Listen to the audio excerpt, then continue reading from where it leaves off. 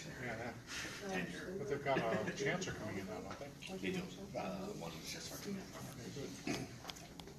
That comes in handy. Yeah. Nice to be able to keep the ship going. Yeah, and make not only that, you decisions. weren't part of the decision to keep the other ones. So No, I wasn't. I came in after, so I don't have any of that baggage. which is actually pretty handy. Thank you for coming. Probably be more people coming in. I'm Danny Wyatt, the coordinator of this campus. Brand new, we opened about 7 months ago, so it still has a brand new feel to it. We've got Donovan Preza here. He's from KCC, school on the other side of the island, and teaches Hawaiian studies there, and he's going to be talking about this topic here, and I'll let him do the rest of the introduction because he knows himself better than I do. Okay? Thank you very much. Aloha. So the title of my presentation today is Taking Ownership of Ownership. And this is a play on the idea that Hawaii's transition to private property in 1848 came from somewhere else. Yeah? It's I don't have what I would say is the normal or the dominant perspective on the Maile. You know, my perspective is very different than others. And it comes from reading thousands and thousands of archival primary source documents. So that's what my presentation is a play of, taking ownership of ownership and trying to get Hawaiians to realize that our ancestors laid a foundation that most of the stuff we're fighting for in courts today was preserved in the Hawaiian Kingdom era, right? The question that got me started on all of my research was, if the missionaries were in control, like the textbooks tell us, since the time they arrived in 1820, why did they have to overthrow themselves in 1893? Right? And if you start to ask yourself those kinds of basic fundamental questions and start to challenge assumptions that you may have had, you'll come to realize that, maybe they weren't in control, right? So if they're not in control, who was in charge of the Maile? Yeah? So it's my subtitle here, Western Property Law's Assimilation into Hawaiian Property Law, because everything that was Hawaiian custom was brought forward, codified, put into law, and adapted into the Hawaiian system. Yeah? You don't have Hawaiian property law, and you don't have that in Boston, you don't have that in California, totally unique to Hawaii. Right? So how are we like them if we're the unique thing? Right? There is no subject to the rights of native tenants in California. There is no subject to the rights of native tenants. The whole philosophical underlying is different. Yeah? But you have to give it a chance to be able to see that difference first. Yeah? And we'll develop that as we go through this presentation.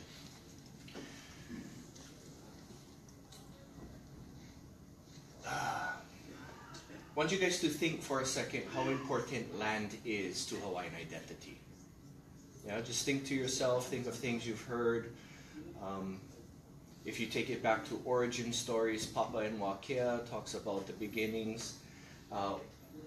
Origin story, we get the Malama Aina metaphor from that. We get the relationship of man to Kalo. We get the sibling relationship. So many different relationships for Hawaiians go back to land. And that's where, for me, we have to get it right. Land is that important that if your story or your perception of land is wrong, imagine what that does to your mind, to your spirit, to your soul. Right? Because this is fundamental. Man-land Hawaiian relationship. Right? Haloa, older brother, land, younger sibling.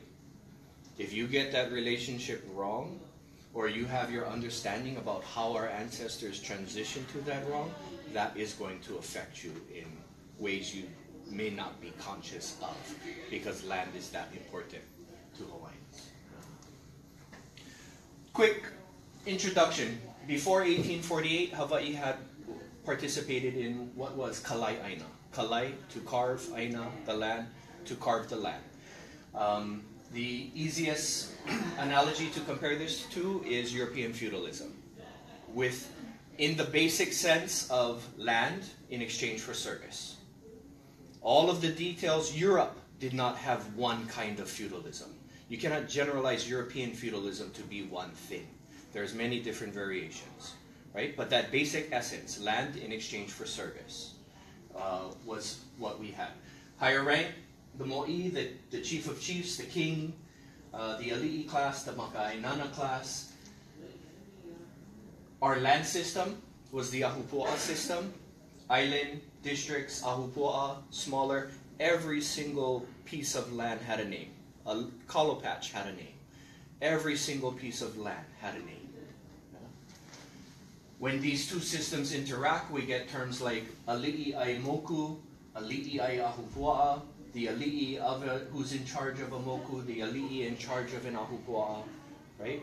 This is how the land and society system interact, right? This is the relationship between man and land.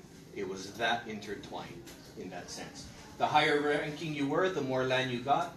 The less rank you were, the less rank you got, right? And for me, this is an important part of our Americanization, our being raised in America where all men are created equal, right? American government, all men are created equal. That's not the case in a monarchy, right? In a monarchy, you put yourself under and you serve, right? If you're in the military, you understand this. You serve, you put yourself under. For those of us civilians who grew up in Hawaii, we don't get this to the degree, right?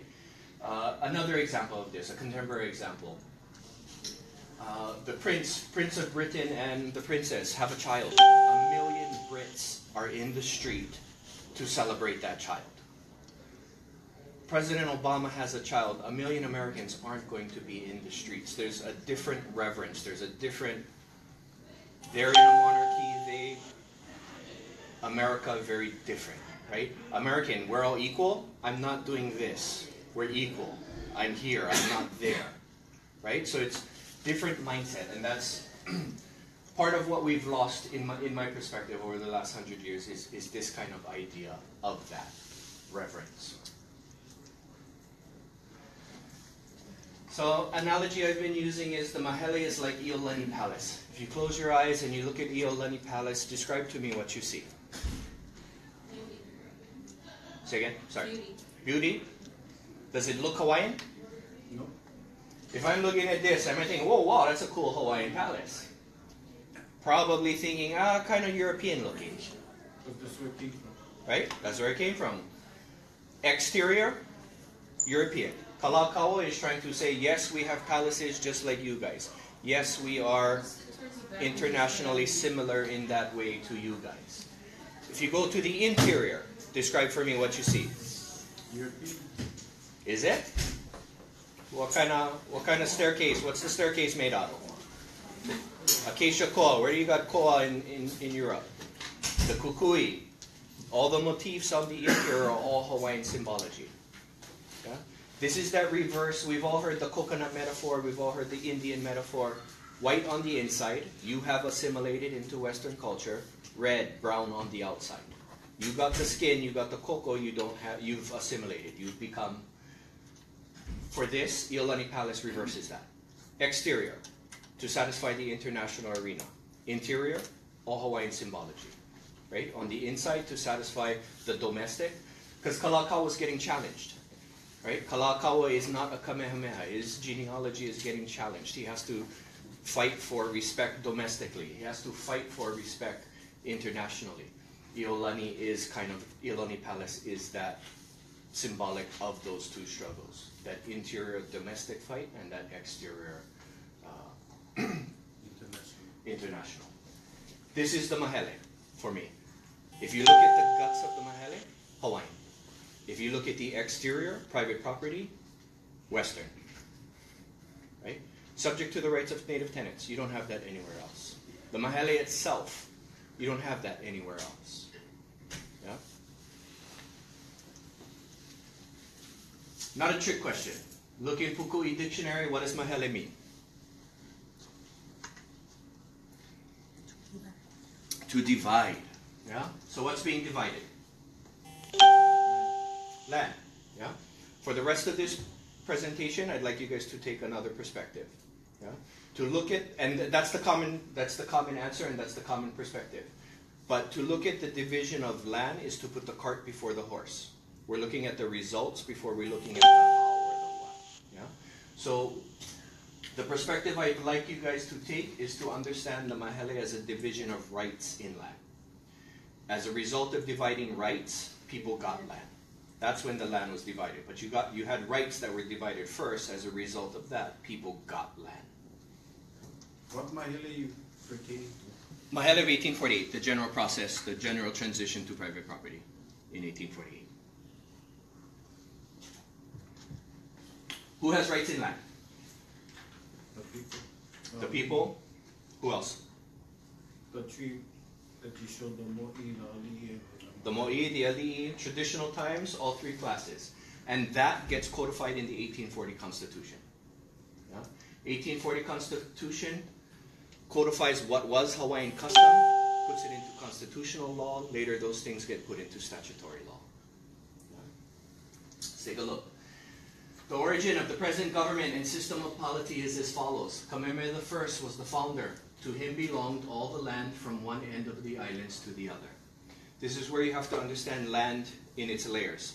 Land, territory of a country. Land, real estate. Yeah? Land, territory of a country. Land, real estate.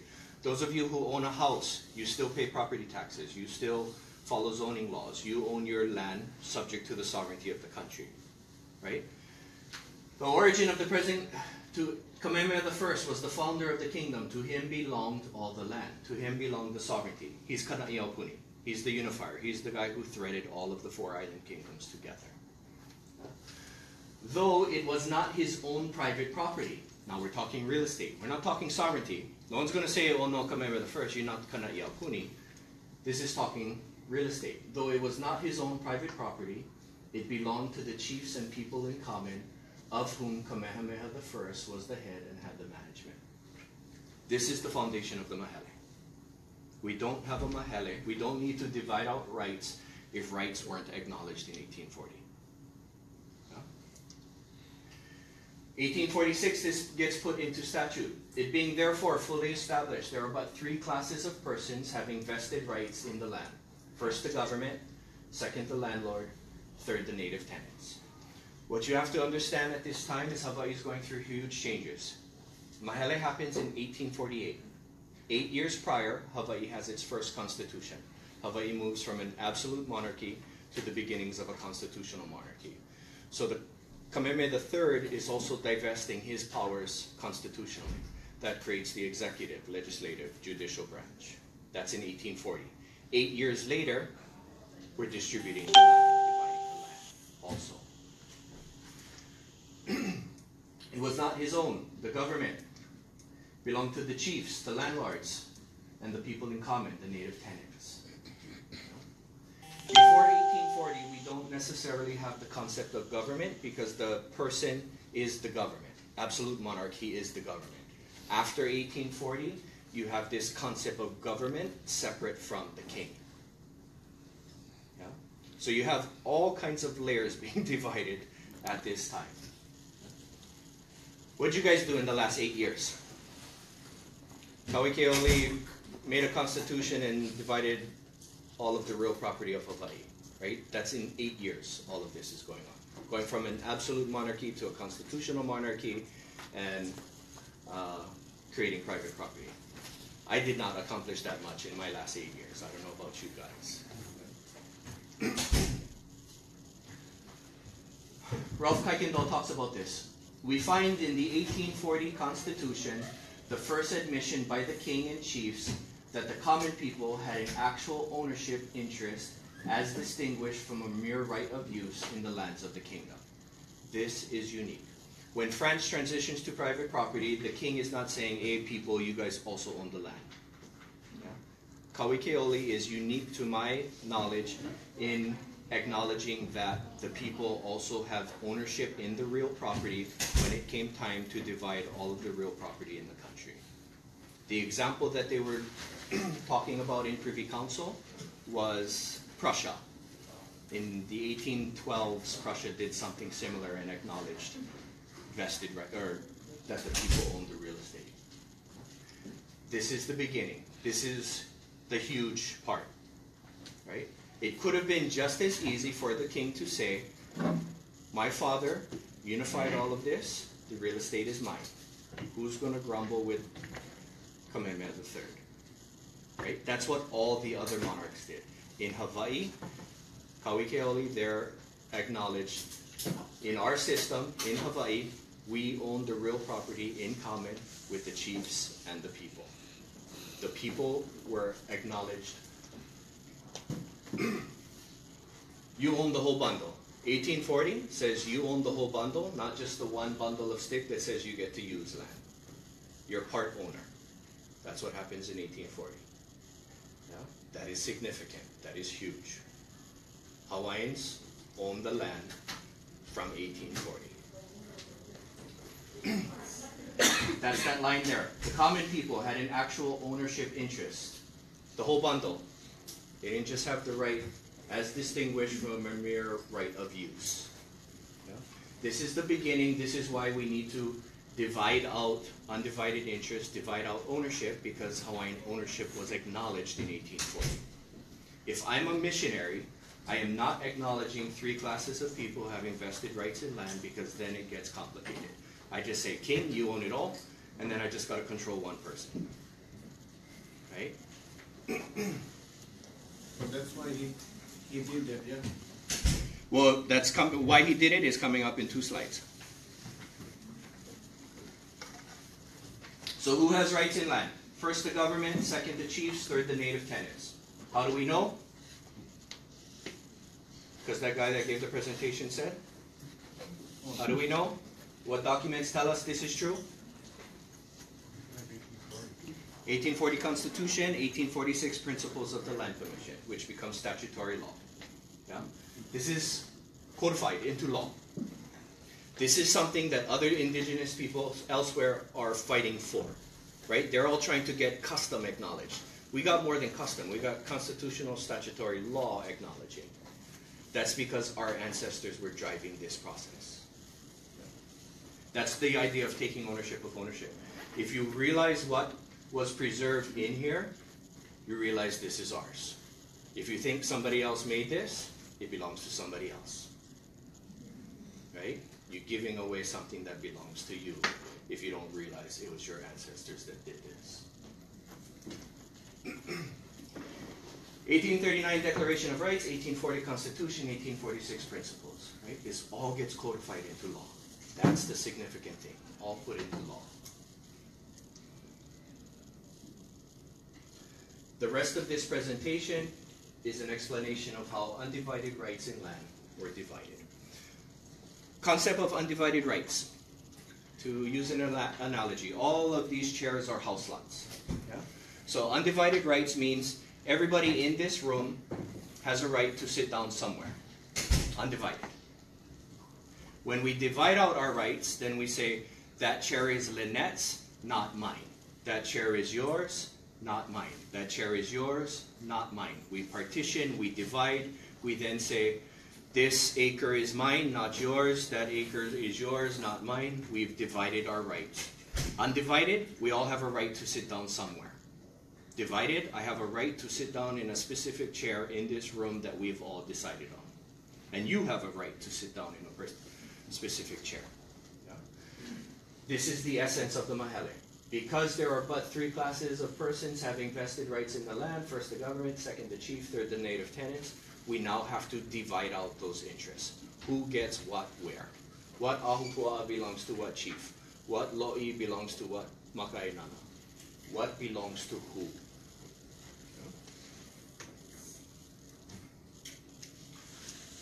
Graphically, that's what this would look like.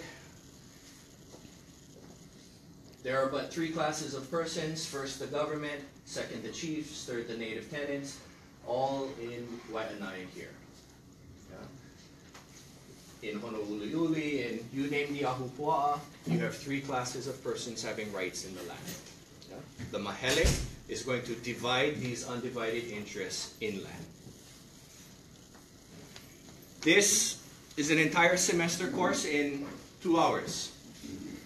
So it's a lot of material, yeah? But it's a lot of material because hopefully it's put on tape, so if I die in a car accident, you guys have that material here, right? But it's a lot. There's a lot of details. So are there any questions before I move forward?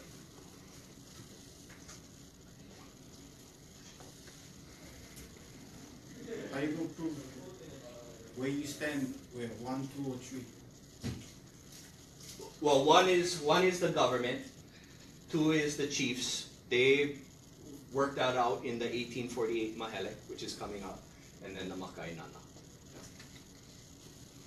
So your reference to the people of the land is not Kanaka, but Hawaiian? When we're talking this, we're talking native tenants. Yeah? We're talking about those people who are getting land in the traditional system. I give you service, you give me land. That's these guys. That's what's going on here. This is the traditional system. This is Kalai Aina 1770, 1780, what we've been doing for the last 100 years. That's this. You have guys that have land in a different relationship that once the ship captains come, hey, Kamemea, I'd like some land. Kamemea gives him some land. That's a different thing than this. The people who are acknowledged, this is all the Hawaiians.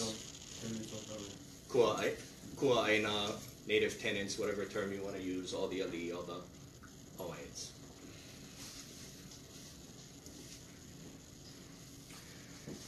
The Maile, the Great Division, why was it needed?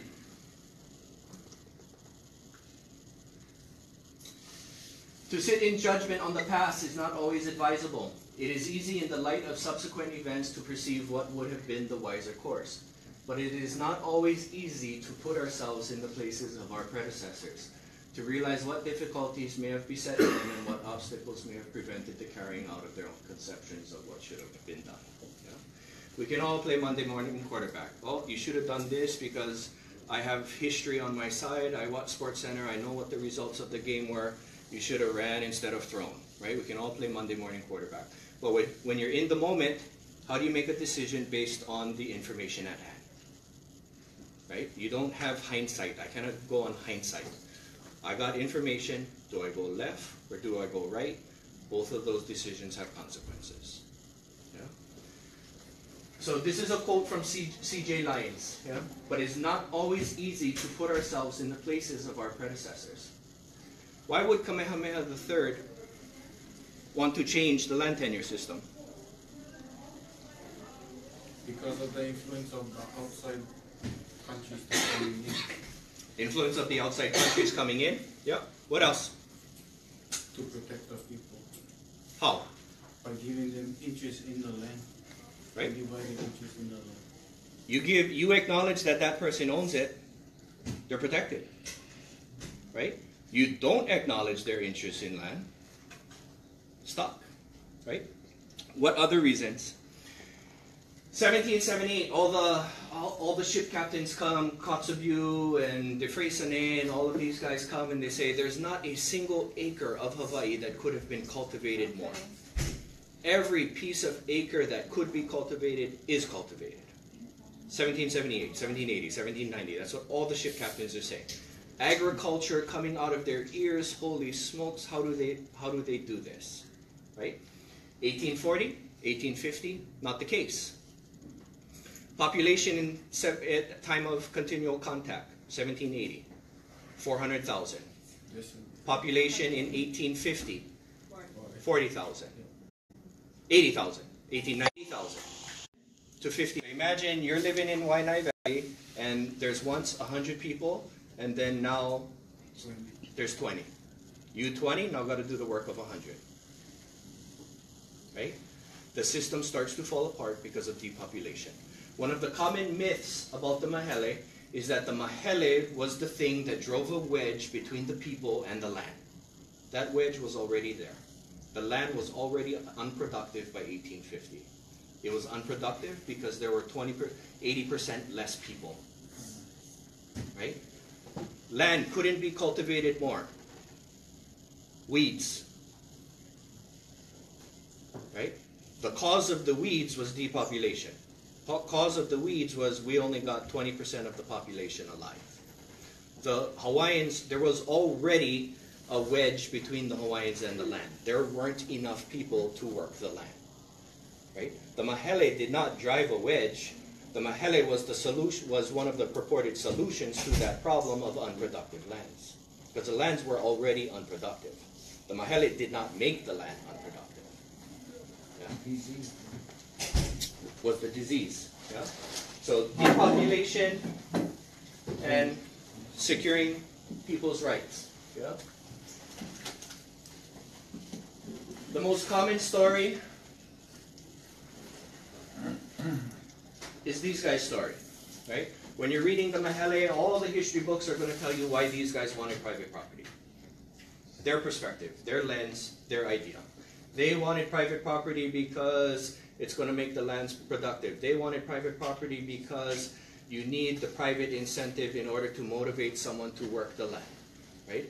If you can work on your land and I can just come and take everything, what's the incentive for you to make improvements, right? So that's what these guys are saying. That's that story. The story we haven't heard, why does Kamehameha III want this? He's the king. That guy's not the king. Here's the king. Here's the guy in charge. Yeah? This is the story we haven't heard.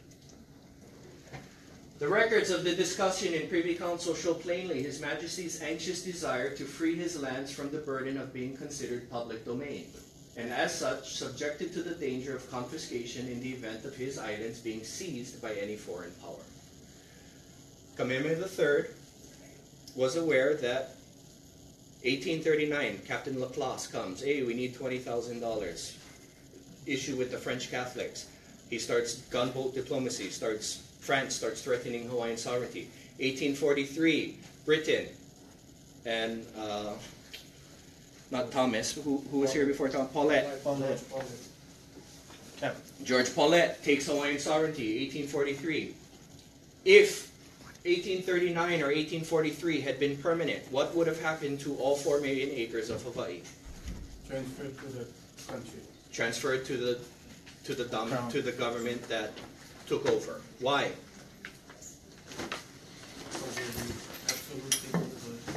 Because it's all government property. Any government property is confiscated by an imperial power coming in. So if all 4 million acres are government property, in 1843 when Britain took over, all 4 million acres would have went to Britain. In 1839 when France took over, all 4 million acres would have been confiscated by France because it was public, not private property. Yeah? So this is often what happens. Yeah? The missionaries seem to be put above the king. Right? These guys wanted this. At that point, you making him their servant. At that point, they're the kings. And that guy is a puppet or whatever. We gotta keep things in perspective. Yeah? He was the king. They were advisors. Yes, they said, I would like private property. He had other things going on as a king that he had to consider. Depopulation, what do I do? The lands aren't productive, what do I do? As an Alii, it has been my job from time immemorial to make sure the relationship between man and land is productive. How do I make lands productive again? Yeah? There's this threat of imperialism. Tahiti, I just got a letter from Queen Pomare. Tahiti just got taken over by the French. The French were just here in 1839. If they take us over, they're going to get every single acre of land. What's going to happen then to my Makai Nana who don't have land in private property? Now you got to go ask a French guy, can I get my loi? Right? This is where you have to keep things in perspective and not put these guys under those guys. If this were the reality, if this is what I saw in the documents, then I wouldn't be telling you, hey, come here and do this. But this is what I see in the documents. This is the story the documents tell me. If that were the truth, then that's the truth. I'm not trying to tell you, hey, this is the truth, but hey, we need a psychological boost, so let's believe this, even though it's not true. Everything I've read tells me this is what's going on. James Kent, Commentaries on American Law. In Privy Council, they got 4, 5, 6 different books on international law. They get all of those books here. In Kent's commentaries, you'll read. The general usage now is not to touch private property upon land without making compensation.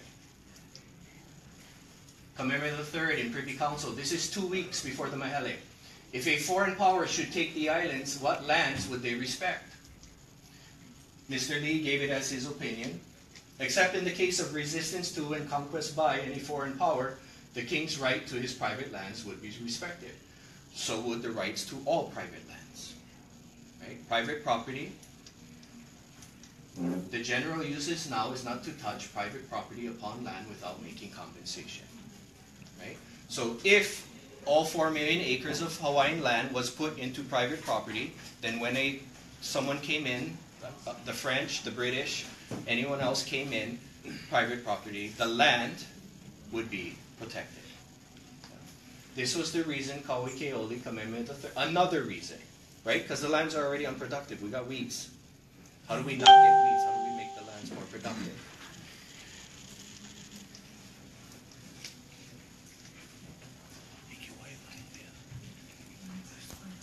Here we have the results of the Great Maile. Who got land? The very first thing that happens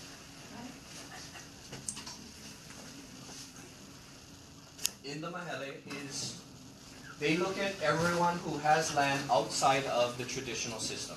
Traditional system, I get land in exchange for service. On Fridays, I'm going to the chief's taro patch and working in the chief's taro patch. Right?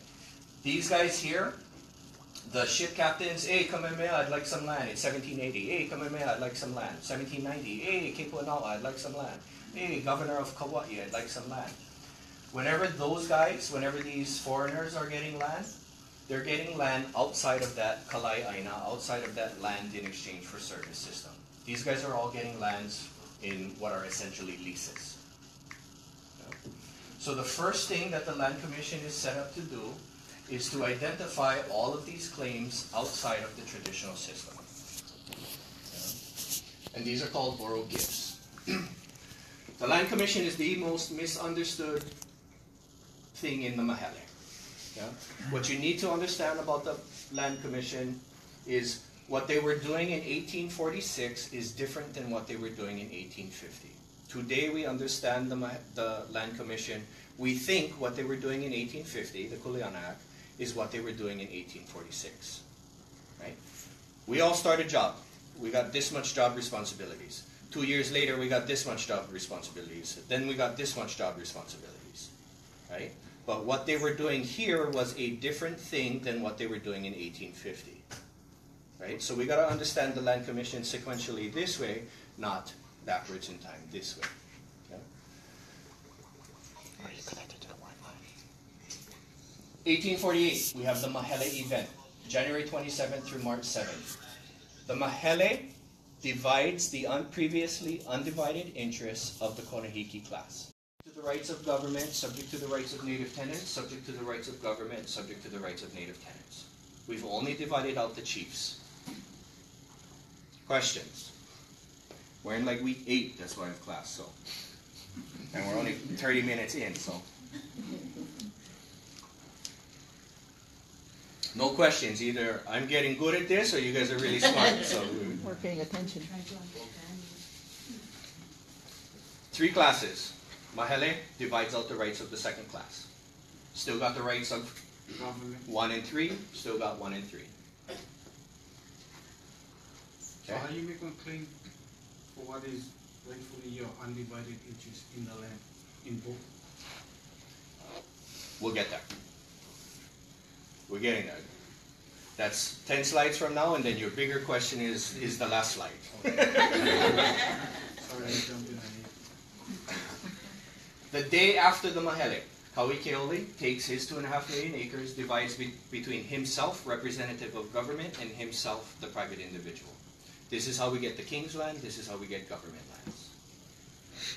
Keeps 1 million acres for himself, gives the government 1.5 million acres. This is the king's land, which later gets known as the crown lands after 1865. This is the government lands. Rent and proceeds from this go to the government treasury for the benefit of all the citizenry. Rents and proceeds and profits from this go to Kauikeoli, the person, his pocket, his private bank account. And his descendants? we'll get, that's the Crown Lands, that's a different PowerPoint. You can tell Lynette, get me for next semester, we can do the Crown Lands. Crown Lands is its whole own thing. Yeah? But the important thing in that regards, private property of the king. Yeah? This is George Bush's ranch in Texas, not the White House. This is the White House. But even that metaphor is not clear because Hawaii is slightly different than that metaphor. These lands over here are our Konehiki lands. These are basically our Alii Trust. This is Kamehameha Schools, this is QLCC, this is Luna Lilo, this is, you name your Alii Trust, that's the Konehiki.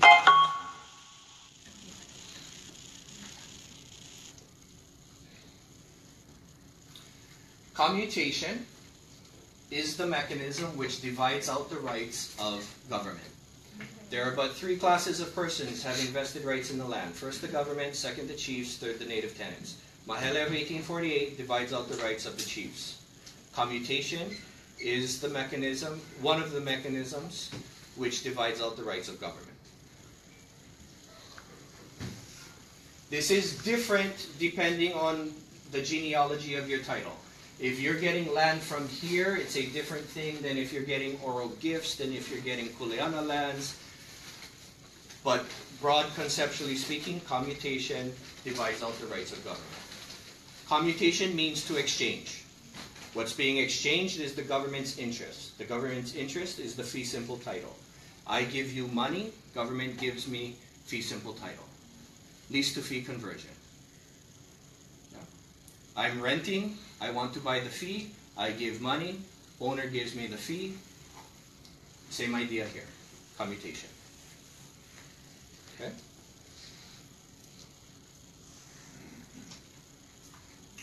Konehikis could give back by law, could give back 1/3 of the lands or money. In the 1860s, I forget the year, 1850s, 1860s, a whole bunch of them come together and give back approximately 1/3 of their lands. They previously had 1.5 million acres, giving back 1/3, gave back 500,000 acres. They gave land, government gave fee simple title. At this point, these chiefs have fee simple title to their lands, government's interest extinguished, subject to the rights of native tenants. Questions? Although it might be in another class this time. So this is what we have going on. The oral gifts are outside of traditional system. This is the traditional system. These are all guys, land for service, since the last 200, 300, 400 years, since the time of Maile Kahi. Oral gifts, these are all the ship captains, all the foreigners who are coming and say, hey chief, I'd like some land. They got some land. What did they get? King's land, government lands, Konehiki lands. 1850, we get the Kuleana Act. The Kuleana Act is one of the mechanisms which divided out the rights, the interests of the native tenant class. Maile of 1848 divides out the rights of the chiefs. Commutation divides out the rights of government. Kuleana Act divides out the rights of native tenants. We've now divided, Maile, everybody's undivided interests. We can go home and drink beer now. Paul. No? Questions? Oral gift. The captains that was given land from the true monarch, do they still hold title to that land, or like you said, it was on lease? Some were leases, some were like estates, some were fee simple. Yeah, You gotta read the document. I know some give them the whole acreage to that family.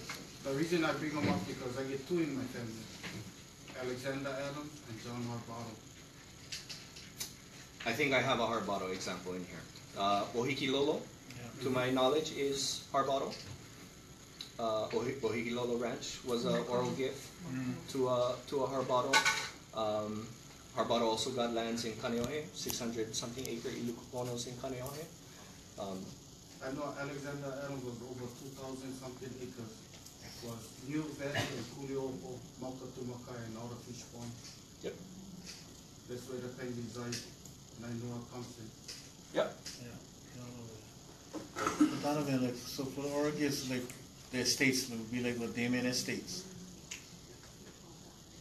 I don't know specifically Damon Estates where it comes from. I'm assuming it's Damon Estates is coming either from Konahiki land or might also be Crown lands, could be government lands, but most likely one of these two. Right, because Damon, after the overthrow, Damon guys go into all the Alii trusts and they become the trustees. And then they start selling land to themselves, basically. So I don't know where the Damon Estates comes from.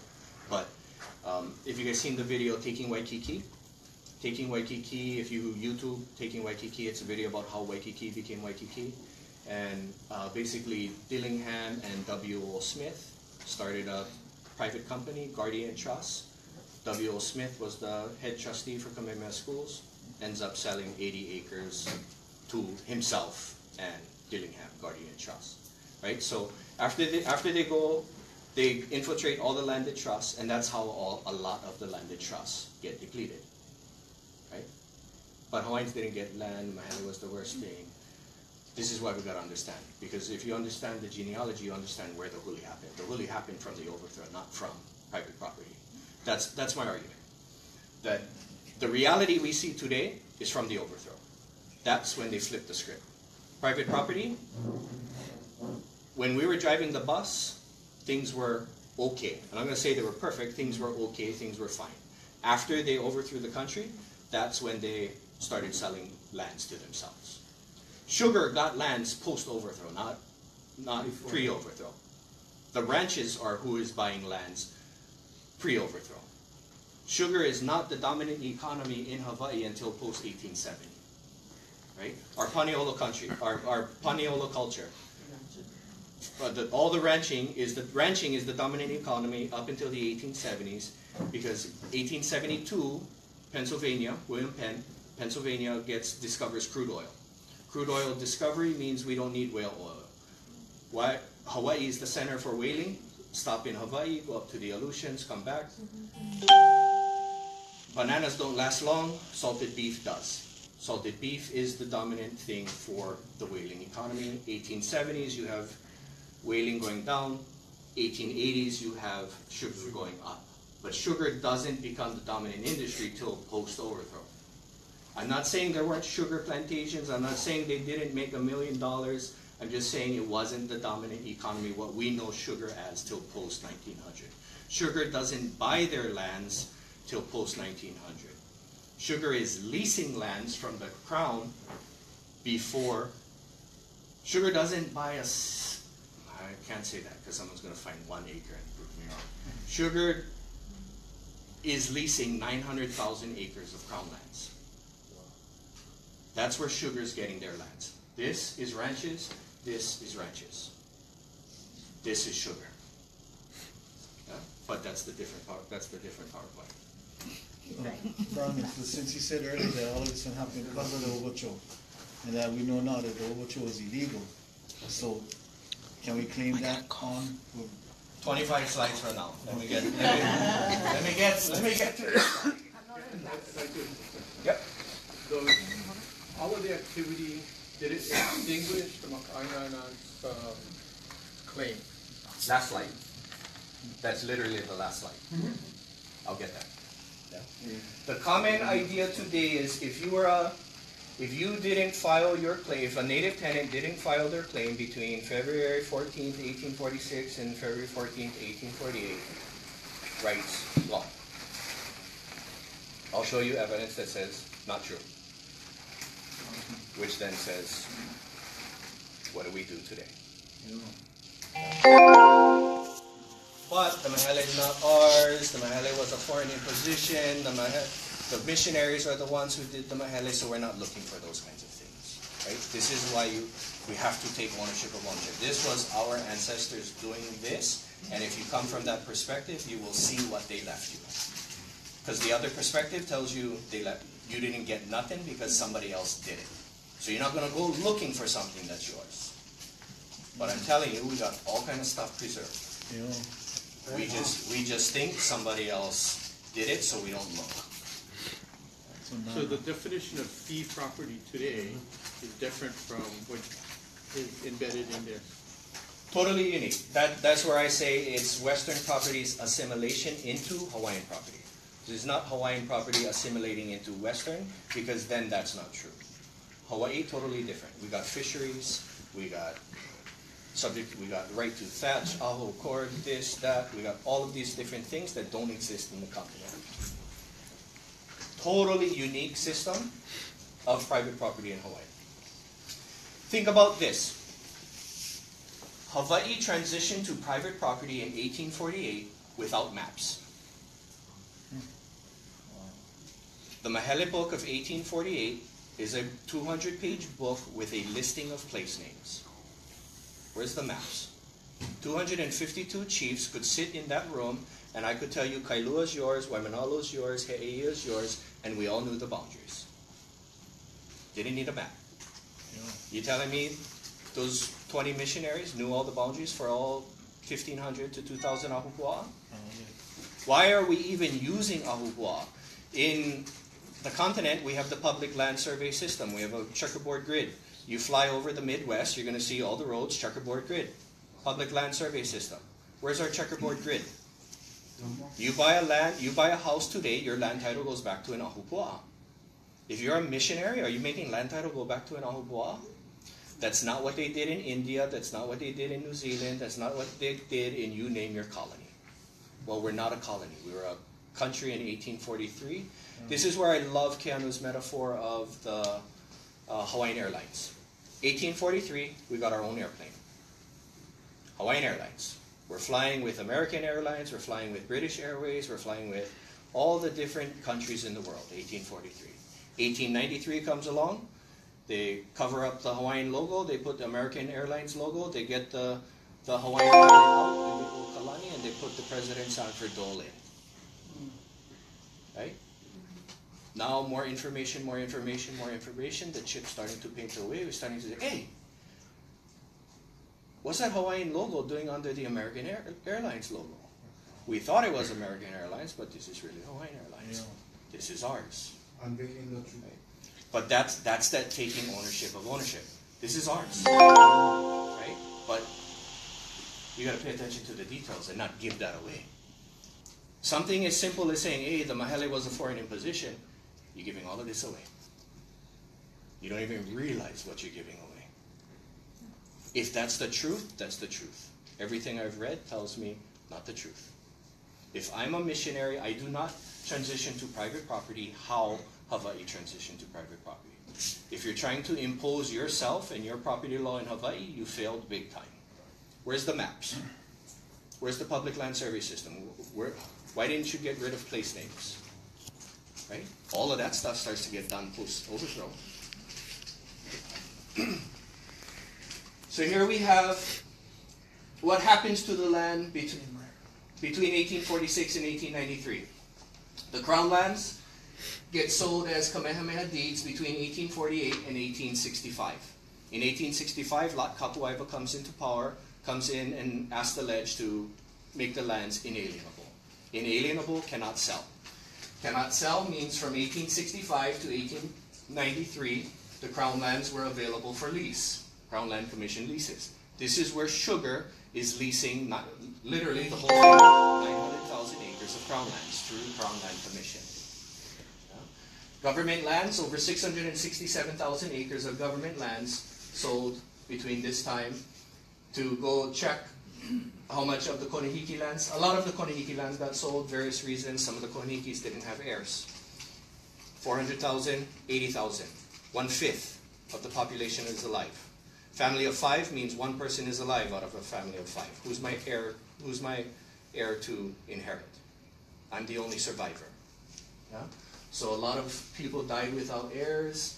A lot of Maui, you get a lot of the ranches purchasing from Konihiki on Maui.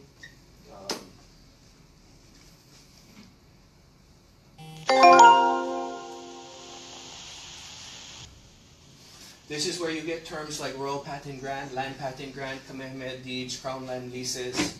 And this is the important one to understand. There's 3 different kinds of land commission awards. Oral gifts, konhiki awards, kuleana awards. Oral gifts, what they were doing in 1846. Konhiki awards, this is from the Maile of 1848. Kuleana awards, this is from the Kuleana Act of 1850. Yeah. How we understand them today is it's all land commission awards, it's one big pot of stew, it's a land commission award. There's different kinds. They were doing different things in different years. In 1846, they were doing this. 1848, they were doing this and this. 1850, they were doing that. Questions? Week 12, week 13. No scared ass. If you don't ask now, you're going to be lost even more later. So you should ask now if you have a question. Because it scaffolds, yeah? Oh, you I got a question. Do you have all this information in the packet for us to take home and study? I don't, but what I have my master's thesis, which has a whole chapter on this. I haven't released this yet, and I haven't done any of this yet, but I started a website, greatmahele.org, kind of similar to hawaiiankingdom.org/blog. And on greatmahele.org, I will have videos of me doing this same presentation so that you can watch it over and over, 10 times, 100 times if you like. Yeah. And what you guys should know is I watched a similar presentation on the Maile 20, 30, 40 times, literally. And I learned something new each time. This is not something that I expect you to get. Hey, you watch it one time. Oh, I got it. 2 times. Oh, I got it. This is, I don't know how many years of my life in 80 slides. Right? So, you need the exposure, and the greatmahele.org is what I'm going to use for that. The military. But nothing's up on there now. Now it's just going to say, this is the future site of a discussion on private property. Military claims that they own the Kuleana land in fee.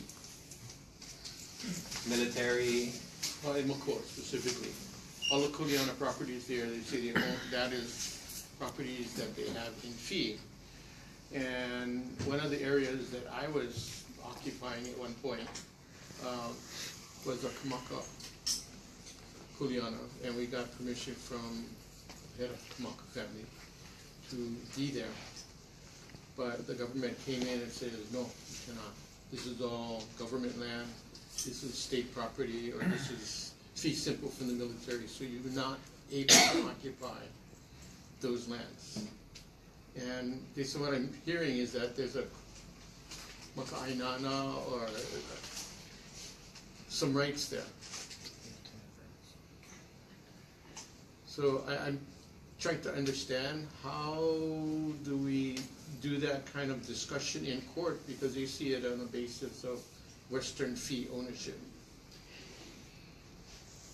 This perspective, unfortunately, for those of us who are fighting land issues today, is a perspective that I would say would hold true under a Hawaiian Kingdom judicial system.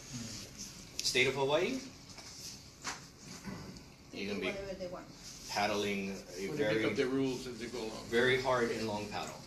With that being said, what people would need to do, people would need to organize and get little bits, piece by piece, court case by court. If you go here and lay out this whole thing in one court case, they're going to find some way to shut things down how they do and not follow the law, right?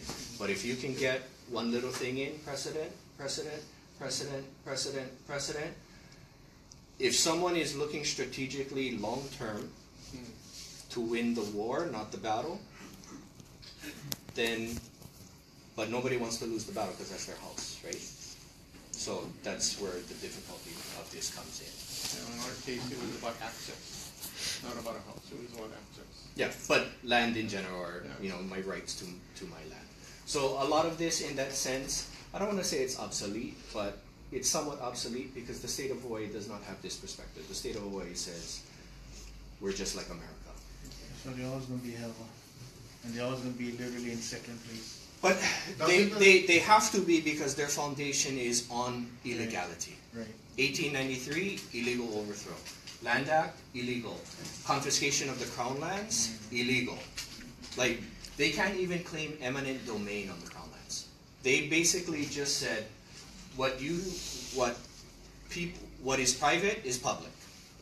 They literally just wrote in the 1894 Constitution, Article 95, or I forget the specific article, those lands that used to be considered public property now belong to us. I mean, it's literally just, I declare those lands that used to belong to the Crown to now belong to us. And who's us? The Republic of Hawaii. That's how they confiscated the Crown lands. Because they needed these lands, because who's leasing these lands? Them, the sugar mill. Them. Right? Why do they want these lands? Because they're inalienable. You cannot buy these lands according to Hawaiian Kingdom law. So you overthrow the government, you make these lands what used to be alienable after the overthrow. Now they start selling these lands to themselves in the 1900s when their leases are up. That's literally what happens to the Crown lands. Hanalei,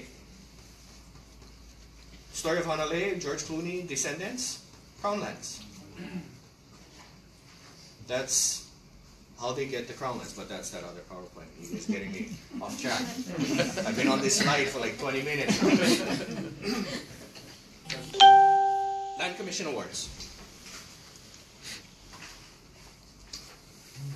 Establishment of the Land Commission, to be a board for the investigation and final ascertainment or rejection of all claims of private individuals, whether natives or foreigners, to any landed property acquired anterior to the passage of this act, prior to.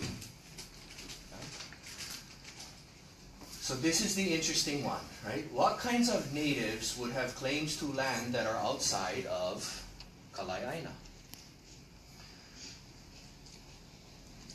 Rereading Kaikindal the other day. Kaikindal has a reference to a class of natives that are not native tenants. Yeah? So there's a bunch of natives, and whether that is native Hawaiians, ethnic Hawaiians, or natives born on the soil but not ethnic, I haven't figured out yet. But there was a class of natives who basically weren't participating in that system. They were working for the foreigners. So because they were working for the foreigners, they were in the cash economy. So they weren't doing labor tax for the Konehitis. And this class of natives that's the class of natives that would have had claims to land that are outside of the traditional system. Because they weren't showing up for po'olimas on Fridays working in the loi. They were working cash economy for the foreigners.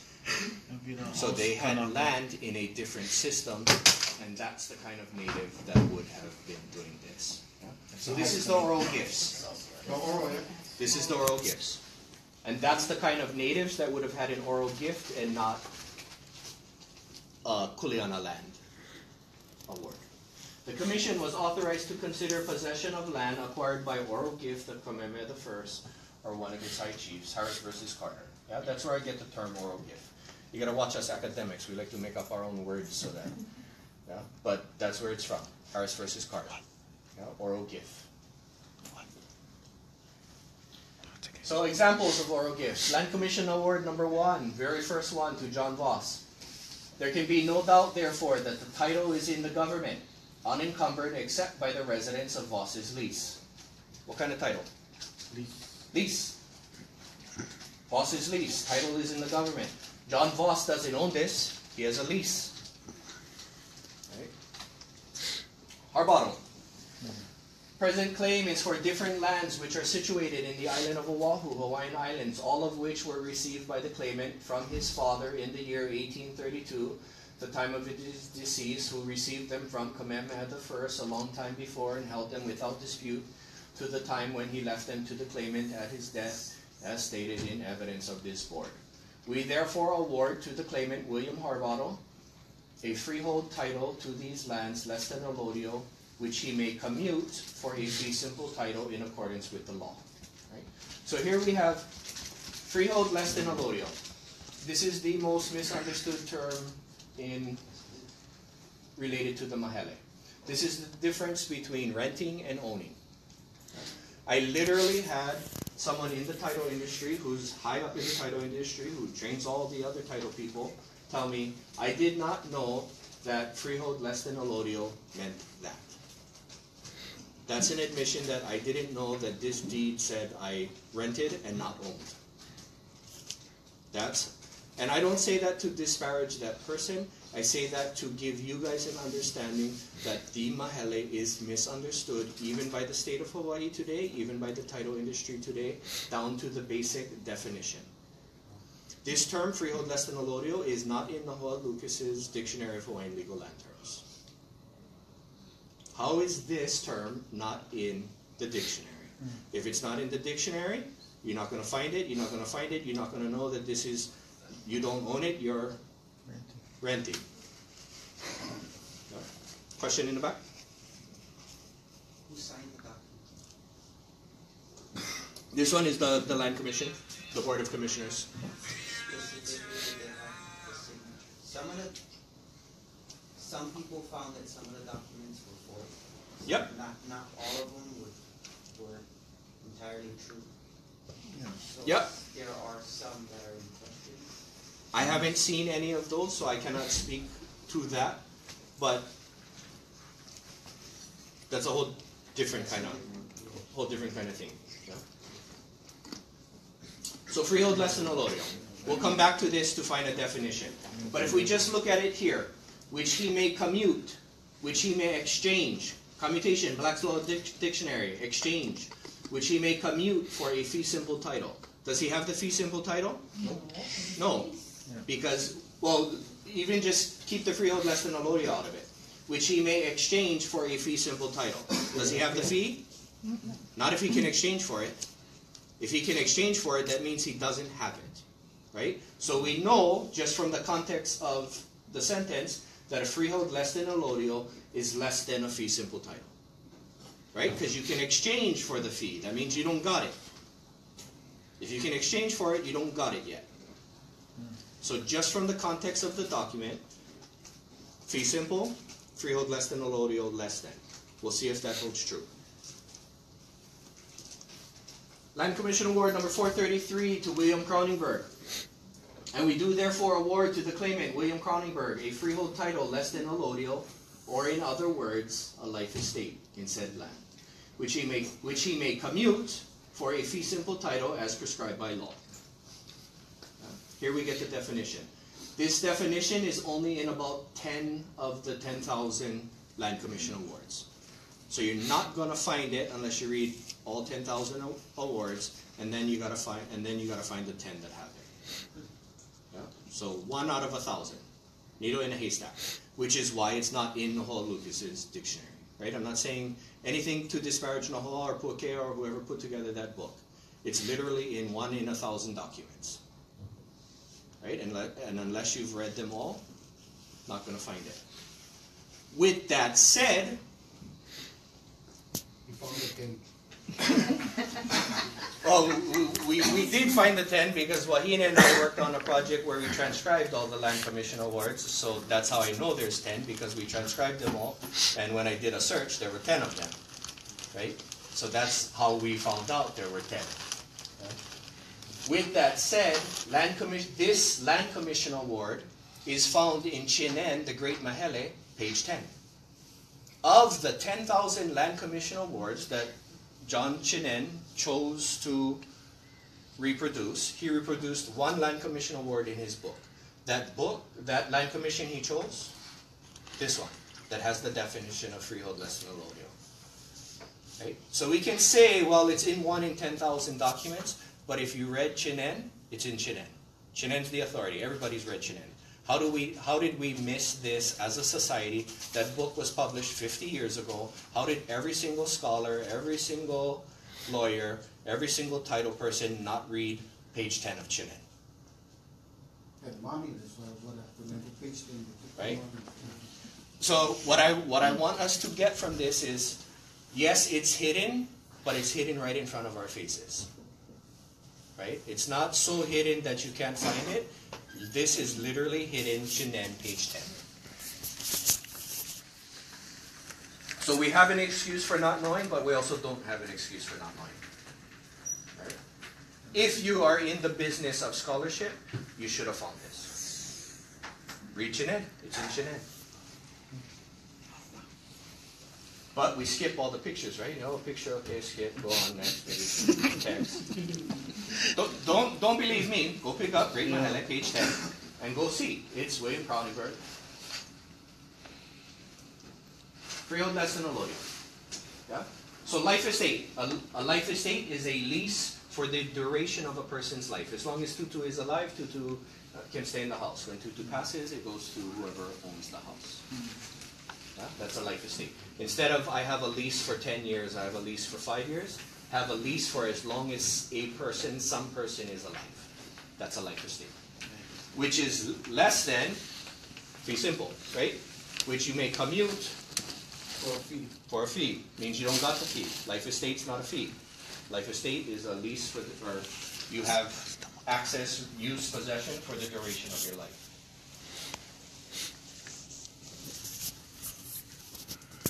Royal Patent upon Land Commission Award number 1111. Whereas the Board of Commissioners to quiet land titles have by their decision awarded unto William Cronenberg, claim number 433, an estate of freehold less than allodial. That term is in the typescript of this document. There's tens of thousands of this document. This is a government template. And that word, freehold less than allodial, is not defined in the Dictionary of Hawaiian Legal Land Terms, even though it's in the typescript. This isn't a handwritten, an estate of freehold less than allodial. It's in the typescript of every single government document, not defined. How? Right? This is, again, to show you guys, the Maile is misunderstood. Down to the basic level, step 1, definition. What do all the terms in this document mean? Don't know. Right? That's how misunderstood the Maile is. With that said, I wasn't the one who found this. This was shown to me by Dr. Keanu Sai. Yeah, so I don't want to sit here and make like, oh, I was the one who found it, I'm the smart guy. Wasn't me. Yeah? This was shown to me. This was taught to me.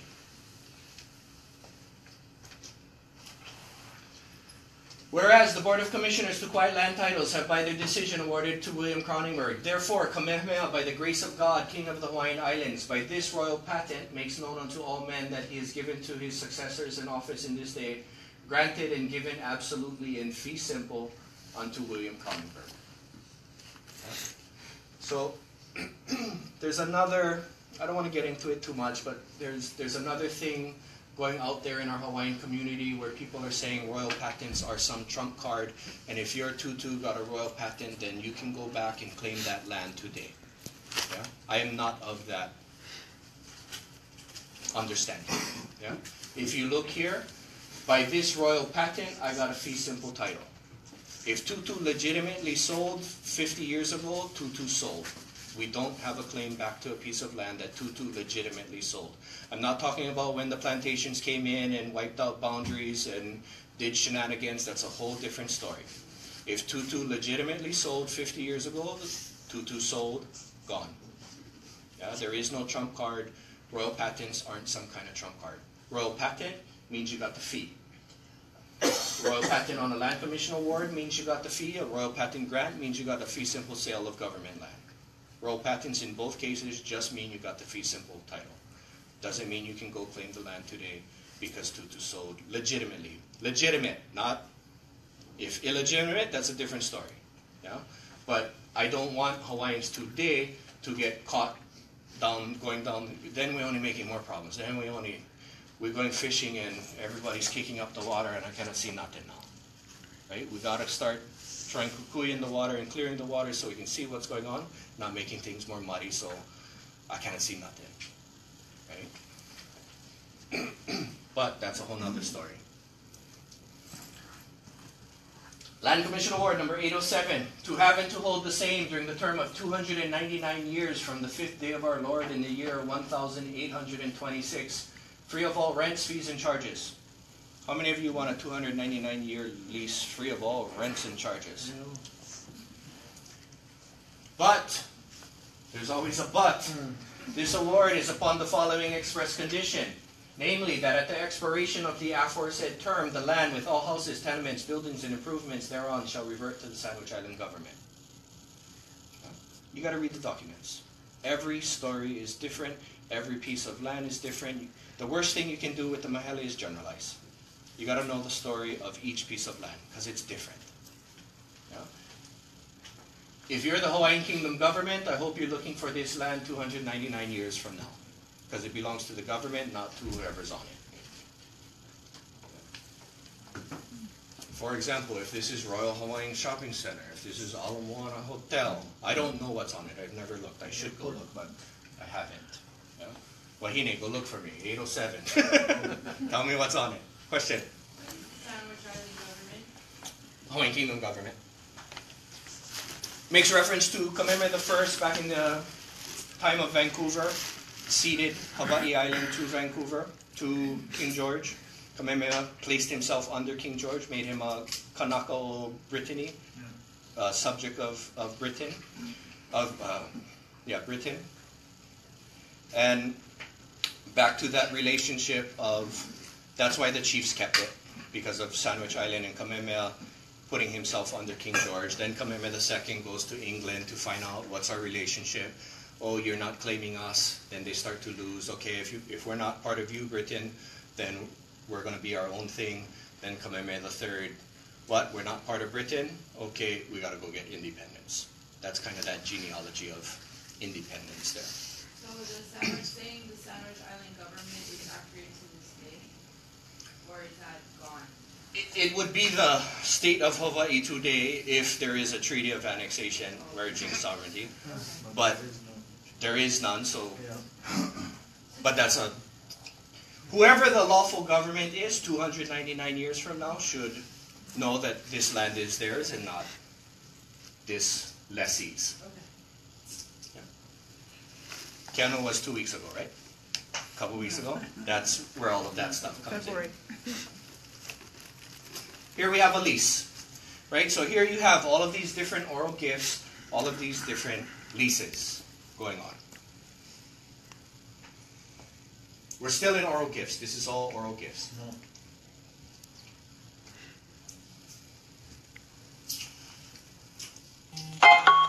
Claim number 690 to Louis Gravier. In other words, the said Kekuanaoa and his wife Kalole conveyed to Elizabeth. Elizabeth Gravier is the daughter of Louis Gravier. A fee simple title in said lot, which was more than Kekuanaoa had any right or power to convey, as they thereby conveyed away the rights of the king or government in the lot. This is the most explicit definition I have seen of the government's interest or the government's land. What's the government's interest? I told you guys the fee, right? I got that from here. A fee simple title, as they thereby conveyed away the rights of the king or government. Well, what's the rights of the king or government? Then, the fee. Right? This is literally the only document I have ever seen to define government's rights, government's interests.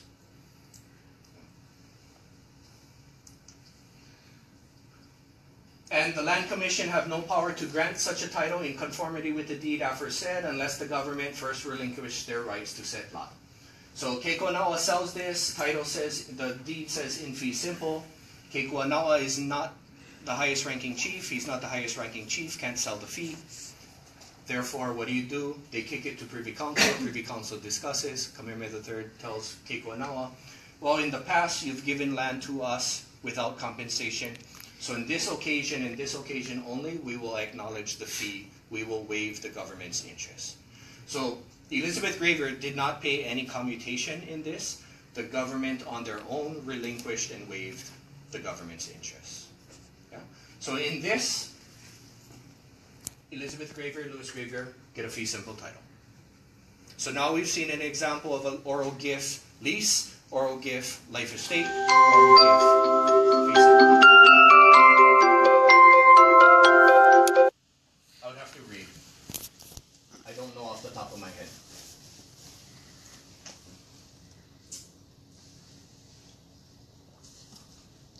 The bigger point I hope you guys get is each document is different. You have to read the document to figure out, does he own it or not, or is he leasing it? You cannot generalize, oh, no, the foreigner is getting all the land. No, they got a lease. Lease goes back to the owner later.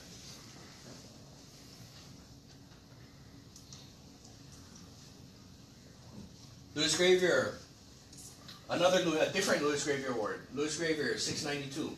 We do therefore award to Louis Gravier a freehold title less than a lodio, or in other words, a life estate in the land of Paucawila in the district of Wailua. Paucawila is a 615-acre ilikupono out in country, Haliva, Kawailua, Pa'ala'a side.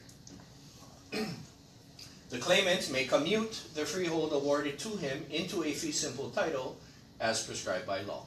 Right? Obviously does not have the fee. He has, in other words, a life estate. In this instance, Louis Gravier 692 does not get the royal patent. No royal patent, no fee simple, no fee simple. When Louis Gravier dies, land is supposed to revert back to the government, the fee owner. Did that happen?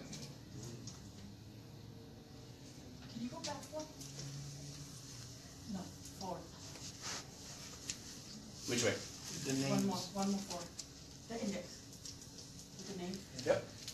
The EHU one, I have that document, I think, because the EHU is my name. So Ehu would have got royal patent, so Ehu got a fee simple title in Pa'ala'a for 5 acres. No can though, because Hawaiians never get land. I'm being playful. The dominant idea at UH is the Maile was the worst thing. Hawaiians didn't get land, right? So how Hawaiians didn't get land? How your family could have got land? Hawaiians never get land. The Maile was introduced. It was foreign. It was. That's where you have to understand the Hawaiians got land. Yeah? That's why every one of us probably has a story of loss of land. Right? This idea that Hawaiians didn't get land cannot be true if everyone in this room has a story of loss of land. If you lost land, you got land. So something has to change. The dominant story that says we didn't get land is probably wrong. Right? If we all lost land. That's why no more Chile annexation, illegality.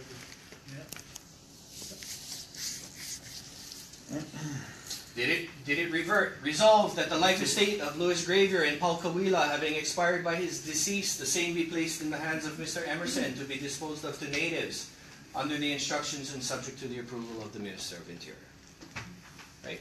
So here you got 615 acre, goes out via a lease, via life estate, that guy dies, comes back to the government, government says, hey, give it to the Minister of Interior to sell it to natives. The story is complicated. Right? You cannot just go off the general statistics because what you're going to do? This is in 1851, he dies. Right? Does this 615 acres get sold to natives? We'll look later. All of those were examples of oral gifts. Yeah? I used to make the joke that we need somebody in this room to go spend 2 years of their life to figure out what that acreage is. Literally, that's a master's thesis. And we now have someone who's going to spend 2 years of his life so that I can have one statistic on one slide. Right? But that's what it takes. It takes these kinds of 2 years here, 2 years there. We gotta build. We gotta build. The work on the Maile is not done. Right? I haven't solved it. I haven't figured it out. There's lots more work to do. Now we're going to take a look at Konhiki Awards, the 252 chiefs who got land via the Maile. This is the Maile book, Buke Kakaupa'a. When I first started doing land research, I probably had a 7th generation Xerox. A Xerox of a Xerox of a Xerox of a Xerox of a Xerox of a Xerox. I couldn't tell if that was noise from the Xerox machine, or is that an I, or is that an E, or is that an A, or is that a... Plus it's all in script. It's hard enough to read as it is. Right? Now you can Google Department of Accounting and General Services, Maile book, and you got a clean copy, legible. In your hands, you can all go and read what the 1,600,000 ahuhua are. Left side of the book, Kamehameha III. Right side of the book, one of the 252 chiefs. Na aina ahupua'a kalana mokupuni, the name, whether it's in Ahupua or in Ili, the district it's in, the island it's on. Waialua is in Ahupua in Puna, Hawaii. Huleia is aina bipi, beeflands in Puna, Hawaii, or Kauai, Kauai. Kalalau, Napali, Kauai. These lands belong to you, Kamehameha. These lands belong to you, Kamamalu. I don't have rights in your lands. You don't have rights in my lands. Ke ai aku nei au I ke amahele wa maikai, kokomo'i na aina I kakau I amaluna. I hereby agree to this division. It is satisfactory. The lands above inscribed are the king's. I have no right to them. I hereby agree to this division. The lands above are Kamamalu's. She has permission to take them before the Land Commission. This is now 1848. Now the Land Commission has a second job, right? These chiefs didn't have to put in a claim before February 14th, 1848. This is a different thing. This is now job number 2, the Maile. Right? You may now take it before the Land Commission. This is not, they didn't have to put in a claim to begin with. This is a different thing going on. Here we have Land Commission Award 7713, Victoria Kamamalu, Apana 30. This is for Mauna Lua, Iloko Waimanalo, Mako Laupoko. Totally different template, right? The other ones, I got this land from my father who got it from Kamehameha, genealogy of the land. Here you just have William Little Lee, boom, boom, boom, because we figured all of this out in the Maile, right? If you go look at Victoria Kamamalu, you're going to see Mauna Lua in Ilikupono, in Waimanalo, under Kamamalu's name. And then Apana 31 is going to be for a different place that's in the Maile book, so on and so forth. So that's an example of a Konohiki Award. Kuleana Award, to your question. Means and remedies may be altered, but the rights themselves, if vested, cannot be constitutionally disturbed. This is one admitted doctrine of civilized jurisprudence. Another of its admitted doctrines, even in the exposition of new law, is that the old law must first be understood and the mischief intended to be cured by it in order to apply the remedy. You want to fix the problem? You got to know what the old law was. We got problems today, let's figure out what our Hawaiian Kingdom laws were. Yeah. This was John Record, 1846. But the rights themselves, if vested, cannot be constitutionally disturbed. If they can't be constitutionally disturbed, they sure as hell can't be statutorily disturbed. There are but 3 classes of persons having vested rights in the land. First the chiefs, first the government, second the chiefs, third the native tenants. Rights vested, cannot be constitutionally disturbed. Do they still exist today? No. John Record tells me they do. But the Maile was a foreign imposition, it wasn't ours. We got to understand what was ours.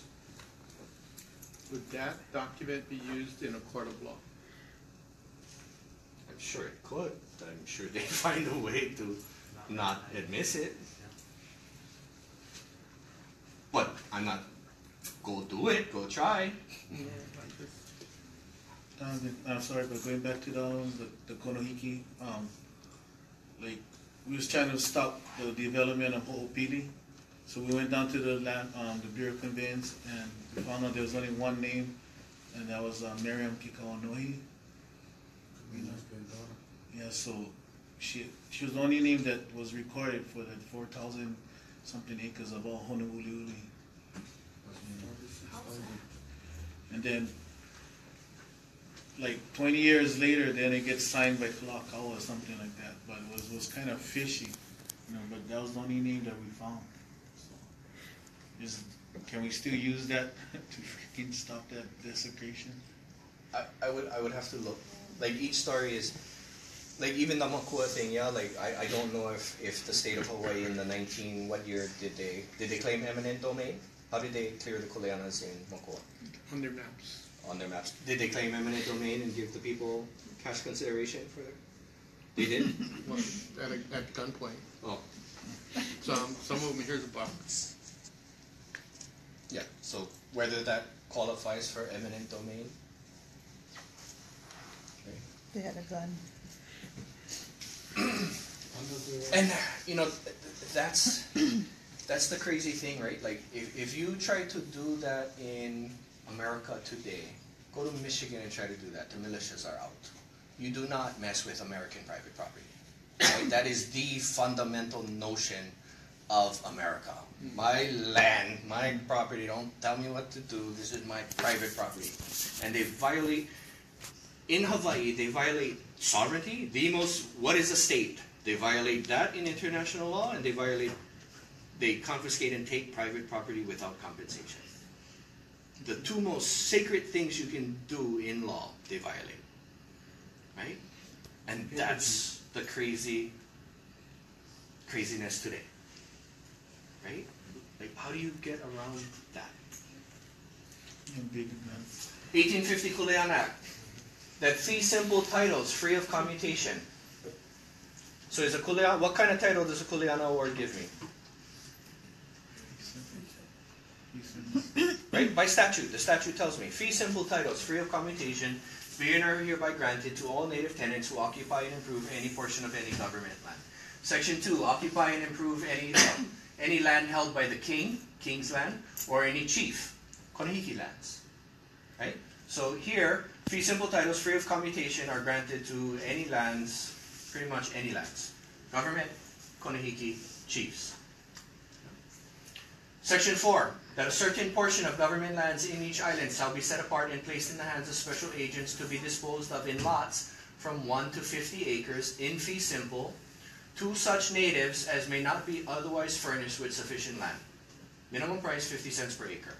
Does this sound like a policy that is trying to dispossess Hawaiians of land? No, it's saying if you don't have land, come buy land from the government, 50 cents an acre, lots from 1 to 50 acres. Yeah? This is what the Aila Ohana does in Kaena. 9 brothers and sisters write in, say, hey, we don't want our Kuleana. We want to buy, because Kaena is all government land, we want to buy 50 acres lots. 9 Aila brothers and sisters, 50 acre lots in Kaena.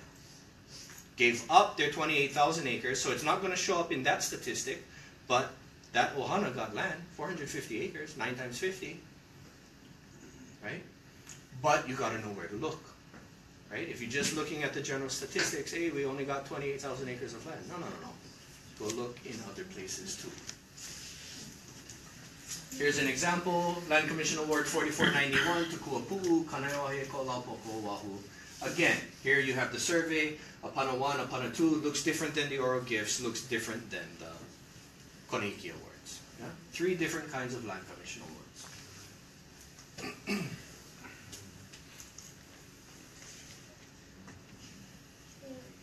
So here we have the 28,000 acre statistic. This is Strum's annual, page 36, I believe 1895 or 1896. Total area of Land Commission Awards, Kuleanas. Land statistics, Puna, Hawaii, 32 acres. Right? The entire island of Oahu fits in Puna. That's how big Puna is. Yeah? Looks like the people of Puna got screwed, right? There's only 32 acres. Right? All of Puna is government land. So where are you going to look to see if Hawaiians got land or not? Fee simple sale of government lands. Yeah? Over 16,000 acres purchased in Puna. But no can, Hawaiians never have money, Hawaiians didn't understand the system, Hawaiians, all of these things. Yeah?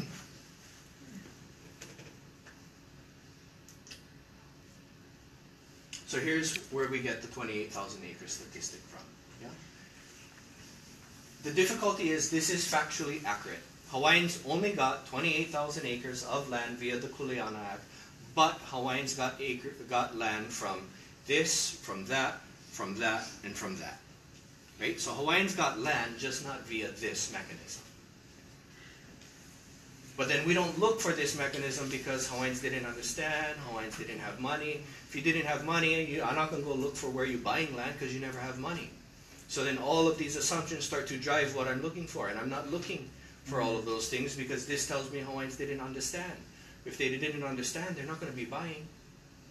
The fundamental assumptions we have are wrong, are flawed. Here you see the 3 Land Commission Awards that add up to the 32 acres. 11 plus 13 plus 7, that's the 32 acres of Kuleana lands. So you can clearly see that kuleanas are but a subset of all the land commission awards. Right? The 28,000 acres doesn't cover every single land commission award. It only covers one kind of land commission award. The rest of these, Lunalilo, Kamamalu, Kaunaeha, Kanaina, Kamamalu, Lunalilo, all Konihiki awards. Maile. All of these guys got these lands in the Maile book. But that's where all the trust there, you say. This is, yeah, this would be where all the trust lands come from, yeah. There's Kekauanohi there, but that's Panao, different place than we were talking about. This was my master's thesis. I looked at every single sale of government land from 1846 to 1893.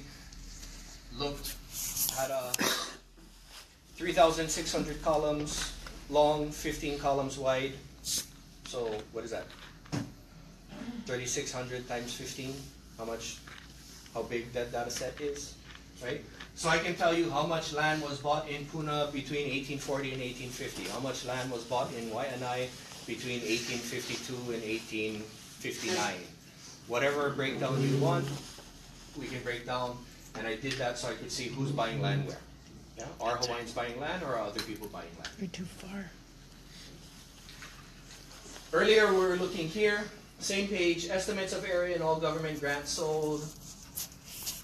667,000 acres. You look at Puna, 32 acres of land commission award, 17,000 acres of fee simple sales. Who's buying this? Hawaiians. But Hawaiians never have money. Hawaiians never understand. Okay. So here we have, this is Royal Patent Grant number 1 all the way to 3,600. These 5 sales here make up more than 50% of all the total acreage. And this is where you have to be careful with statistics.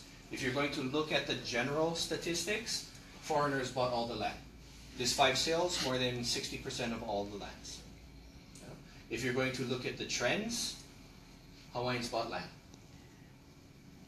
They're just not buying 180,000 acre cattle ranch, they're buying a 50 acre lot there. A 5 acre lot, a 2 acre lot.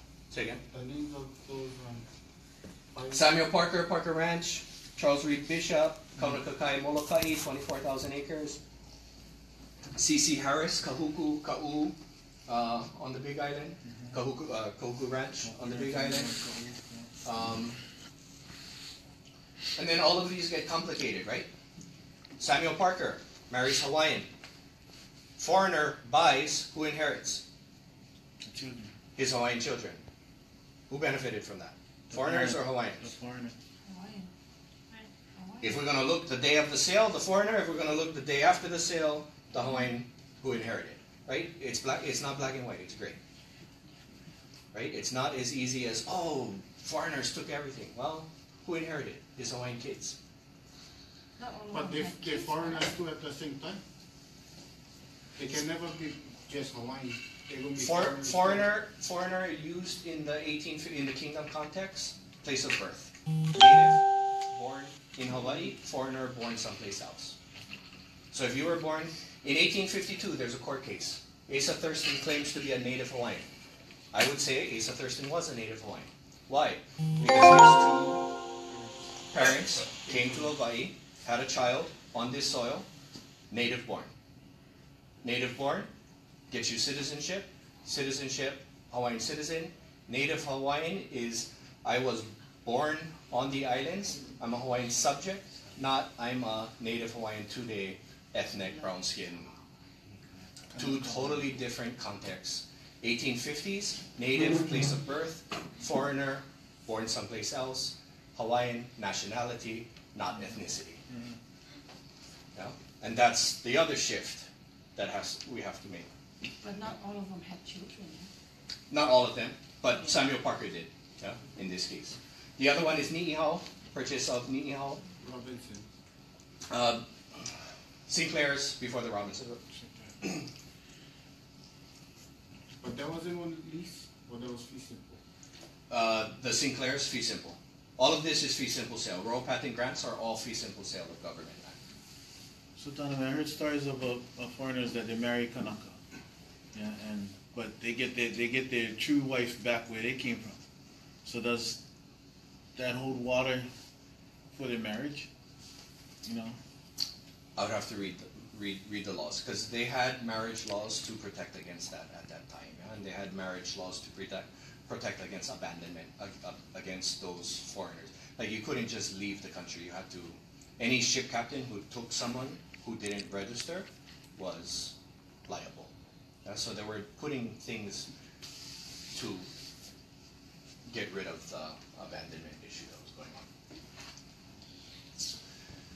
Number of sales, 1850s, 60s, 70s, 80s, 90s. You see Hawaiians outpurchased non-Hawaiians in the 1850s, 60s, and 70s. Population, 80,000, 40,000. The other thing you got to keep in mind is there's less than 1,000 foreigners in Hawaii until 1870. So we got to stop making like there was 20,000 of them running the show. They had more guns. Their population doesn't go up until the 1880s, right? In the 1820s, there's only 20 of them. Please don't give 20 missionaries the power to take over 80,000 Hawaiians, right? Like, we have to be careful with what we do. Oh, those missionaries, they were running everything. 20 guys?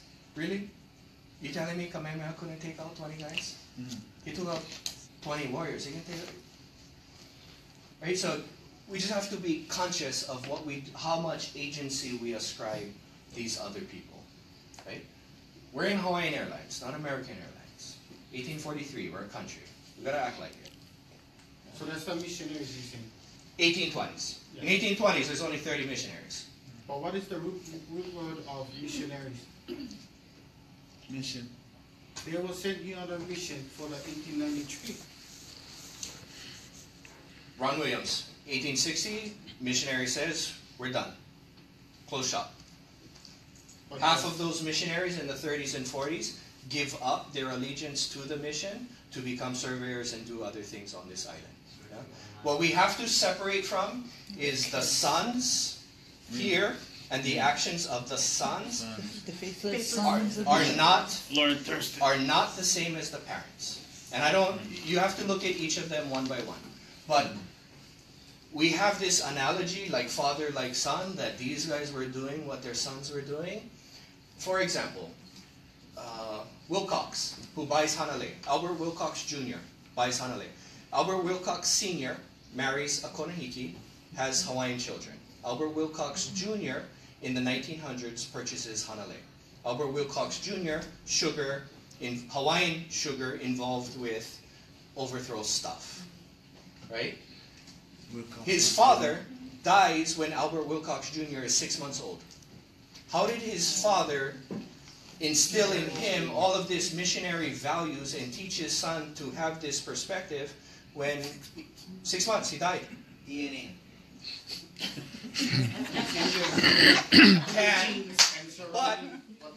But the better answer is all of these guys are going to school on the East Coast colleges. They're going to Yale. They're going to all the East Coast Ivy League schools who are teaching this racist, look out for yourself, self-interest mentality during this time. They learn it from somewhere else and bring it back. They're not learning it from their fathers. Most of the missionaries who were here were of this place. Were of this aina, were subjects to, put themselves under, and served Kamehameha III. Were they blood Hawaiians? No. Did they serve Hawaiians? Yes. And for us, that's hard today because everything is ethnic, everything is Udam Haole, everything is through the lens of race. We gotta get past that so you can see what's going on here. Yeah? Here you have loyalty. I put myself under you. I serve. We don't understand that today. We talk about serving, but we don't understand serving today in the way our ancestors served. Yeah? Go read Kamehameha, Kekuhaupio, and the story of Kamehameha and Kekuhaupio, the chapter on Kekuhaupio. And for that class, Ohana, second. Who's my haku? Who am I serving? Kekuhaupio does not go home to his family because he has to take care of Kamehameha. And you see that military-like idea of service. You put yourself under, you serving that guy, his family did not matter. His family was secondary to his service to his chief. And we don't understand that today because, oh, today we're all equal. America, we're all equal. Right? It's a different, we're brought up in a different mentality. 50 acres of land is the size of land that is most purchased. 84 people bought 50 acres of land. And does that number resonate with anyone? That a certain portion of government lands in each island shall be placed in, and you can buy lots from 1 to 50 acres. Right? So either they were acting on this law and buying 50-acre lots, or it's just a very big coincidence that 50 was everybody's favorite number at that time. Not 49, not 48, not 44, not 22, 50. Yeah? Hawaiians are reading. Hawaiians know what's going on. It's us today who don't understand that they understood. Because everything we learned was after the Obocho and instilled what they wanted us to learn. Yeah, there's a reason we're brainwashed today, right?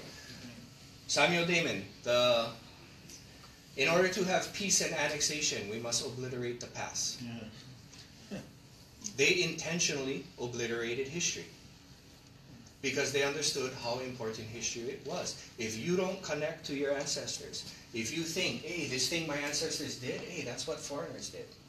Boom, disconnect, not connected. Not connecting yourself to the accomplishments, to their deeds, to all of their things. Disconnect, who am I as a Hawaiian? Now we all got identity crisis because we cannot connect to anything.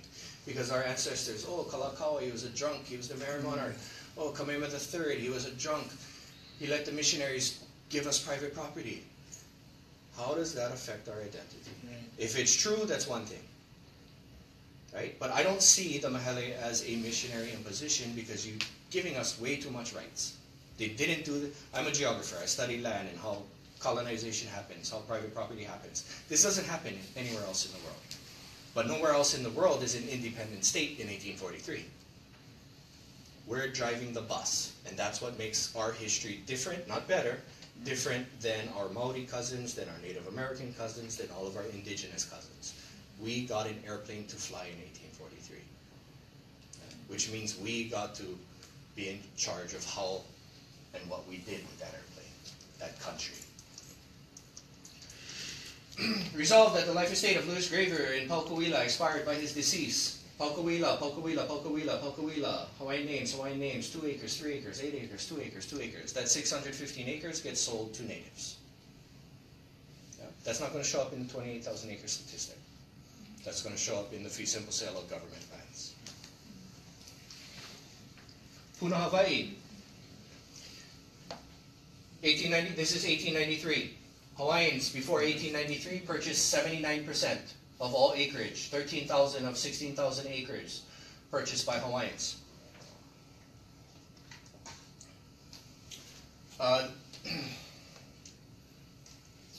There's a book that came out, Nakua Aina, talks about the story of Puna. Does not talk about the 13,000 acres of land that are bought. Focuses on all of the other stuff. Oh, there's only 3 acres. There's only 32 acres. Does not discuss this statistic. Post-1893, Hawaiians purchased 8%. There's the huli. Before the overthrow, 80. Post-overthrow, 8. Right? Hawaiians, this purchase here is in Ola'a. Not a single acre of Ola'a was purchased before 1895. Why? Still government. Crown lands. Crown lands, inalienable. Cannot purchase crown lands. That's why you could not have bought Ola'a in 1865. 1894, confiscate the crown lands. Now they're selling the crown lands. Right? You could not have sold Ola'a if you did not overthrow the government, if you did not make an 1894 constitution that confiscated the crown lands and said what was once public is now private, and then made the 1895 Land Act, which then made the laws and made these things now what was inalienable, alienable. The huli is the overthrow. Yeah? The huli is the overthrow. And this is where you'll see all of your landed names: Peck, Trowbridge, Chickagee, Shipmen, all of this, 1897. Right? You had said in another presentation that the percentages of Hawaiian and non-Hawaiian that's buying land is based on just looking at the name, right? Yeah. So that percentage could possibly be higher, right? If people have non-Hawaiian names but actually are Hawaiian, you have to do the genealogy, right? Or Yeah, I would have you have to do like a whole lot more. I'd have to do the genealogy for the entire What could be? Hawaii. Yeah. I'd have to do 3,600 genealogies. I can't even do my one in my lifetime. No, that's 3,600 other descendants. Let's all get together and contribute one by one. Because I don't need to be that precise in my answer for who's buying land. Yeah. Question? Yeah, what about the belief that all of these things would become null and void in the end with the restoration of the Hawaiian Kingdom, that all of these different titles, anything still lingering would be null and void? How do you feel about that? Save that one for the end, because that one can take me 10 or 15 minutes. Yeah? Let me get through this, because I'm almost out of time. And the security guard's going to start walking back and forth. And when we're going, he's supposed to be out of here at 9. Land Act of 1895. In order to develop a citizenship here that will be always improving in those characteristics which are recognized as the highest attributes of American citizenship, it is essential that the class referred to as Anglo-Saxon should be largely increased, and particularly that it should be increased by the introduction of persons from the mainland. What? Anglo-Saxon? What's that? Americans. We need Americans from America to come here, because when a Japanese person who came for the plantations marries, has a child, that child is now a Hawaiian national. That Hawaiian national now has voting rights. That Chinese parent who has a child. Sanford Dole knows that the Anglo-Saxons, the whites, are going to lose the demographic vote to the Japanese and to the Chinese. Hawaiian population, boom. Japanese-Chinese population, Filipino population, boom. Why? Because all the plantations for sugar are bringing in these immigrants. They're having children, birth on the soil. They're all Hawaiians. Hawaiians, right to vote. Right to vote, going to outnumber the whites. We're not going to be able to pass the laws we want to pass. So Sanford Dole encourages immigration from America to offset the vote, offset the demographic vote. His words, not mine. Yeah. As of yet, little has been done in the way of introducing Americans from the mainland to these islands, although the preparation of the Act of 1895 was distinctly made with that object in view. He tells us why. What's the purpose of the 1895 Land Act? Encourage immigration from, specific immigration, American immigration. If you want to put this in the context of international law, war crime. You can't flood the population with immigrants from the occupied country. It's all white. Right? Halilea. We don't have the pre and post. Prior to 1893, 36 sales, 100 acres. Post 1893, 12 acres. You don't have that big because there's not a lot of government lands on Kauai. Yeah? What you do have is the fee simple sale of crown lands on Anahola and Hanalei. Yeah? Crown lands could not have been bought under the kingdom. Inalienable. Made alienable after the overthrow, after the 1894 Constitution, after the 1895 Land Act. Land patting grant 4845 to Albert Wilcox Jr. This is where they get Hanalei. After their 30-year lease, do the math, 1865, Crown lands inalienable. 30 years later, 1905, we need to be able to purchase lands that aren't purchasable. How do we do that? Overthrow the government, become the government, sell the lands to make a law, sell the lands to ourselves. Right? And right here. And in conformity with Section 17 of Part 4 of the Land Act of 1895. I could not have done this without the Land Act of 1895. I love Hawaiian history. I don't have to interpret anything. It's all there for us. Right? I don't have to look up anything. They tell us what they're doing. Why does any of this matter? Right? The Maka'ainana ultimately received some 8,200 awards on the basis of the Kuleana Act. Several reasons may account for this low figure. This is my, you gotta break the shackles.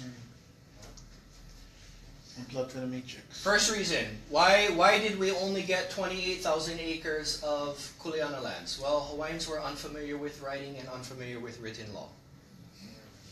Literacy rates were high 90%. Hundreds of Hawaiian language newspapers. Newspapers, bilingual, Hawaiian and English. Not only English. How are we unfamiliar with writing when you have 100+ Hawaiian language newspapers? Right? Hawaiians, we didn't have money. Yeah? No cash. We didn't want to evolve. We wanted to, I think today we don't want to evolve. Back then, the argument was no, they wanted to stay in tradition. They didn't want to break away from the old system. Yeah? They were scared of reprimand, reprisal from the Konehikis. That one has some truth because there were some Konehikis who weren't letting the Hawaiians. This is the important part. No sufficiently conclusive study of the agrarian turmoil of the time has been published to date. In the meantime, some scholars have suggested some of the reasons listed here for the low counts of awards. Suggested. This is not a truth. This is a hypothesis. Today, this hypothesis is truth. Nobody's writing suggested. People are writing Hawaiians didn't have money, Hawaiians didn't understand. This is in 1989. This is Maivon Lam, Kuleana Act Revisited. Clear. If you do your scholarly duty and follow footnotes and read her footnotes, this is in her footnote. She says this is suggested, not truth, suggested. But today it's a truth. Hawaiians didn't own land. Hawaiians didn't understand. Hawaiians didn't have money. Nobody ever did a study to show Hawaiians didn't have money. Nobody ever did a study to show Hawaiians didn't understand the process. All of that is explanations. These are the 4, 5, 6 reasons given to why this 28,000 acre statistic is so small. Why did we only get 8,200 acres of land? Well, it's because we were buying it and we were doing these other 10 things. But instead, suggestions have become truths. Right? If that right there is not enough to convince you, I don't know what else I can do. This was a suggestion. This isn't a truth. Nobody ever proved this true. But we want to believe it to be true. Right? Don't build your house on the sand. Build your house on rocks. This is just my fun, playful. I've been talking for 2 hours. You gotta let me have some fun, right? I freed 1,000 slaves. I could have freed 1,000 more only if they knew they were slaves. Right? We gotta break our own shackles. We gotta look at our own history. We gotta challenge our own assumptions. How do I know what I know? Because for 100 years, people have been telling in purposeful lies, and then we haven't had access to information, and all kinds of other things, right? But ultimately, right, Bob Marley, emancipate yourself from mental slavery. None but ourselves can free our minds. Right?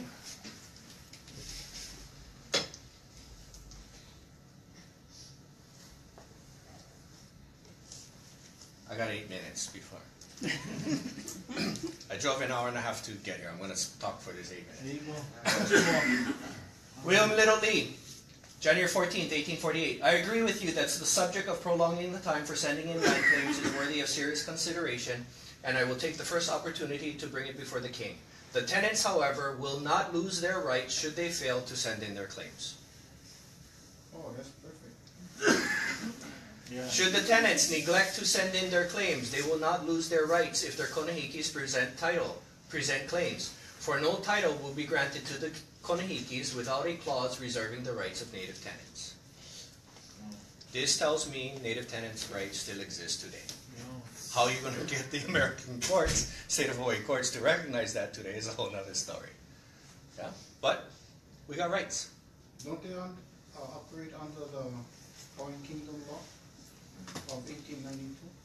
they've selectively brought in, if you go back to the Kuleana Act, the only section of the Kuleana Act they've brought forward is Section 7. You have the right to tea leaf, aho cord, thatch.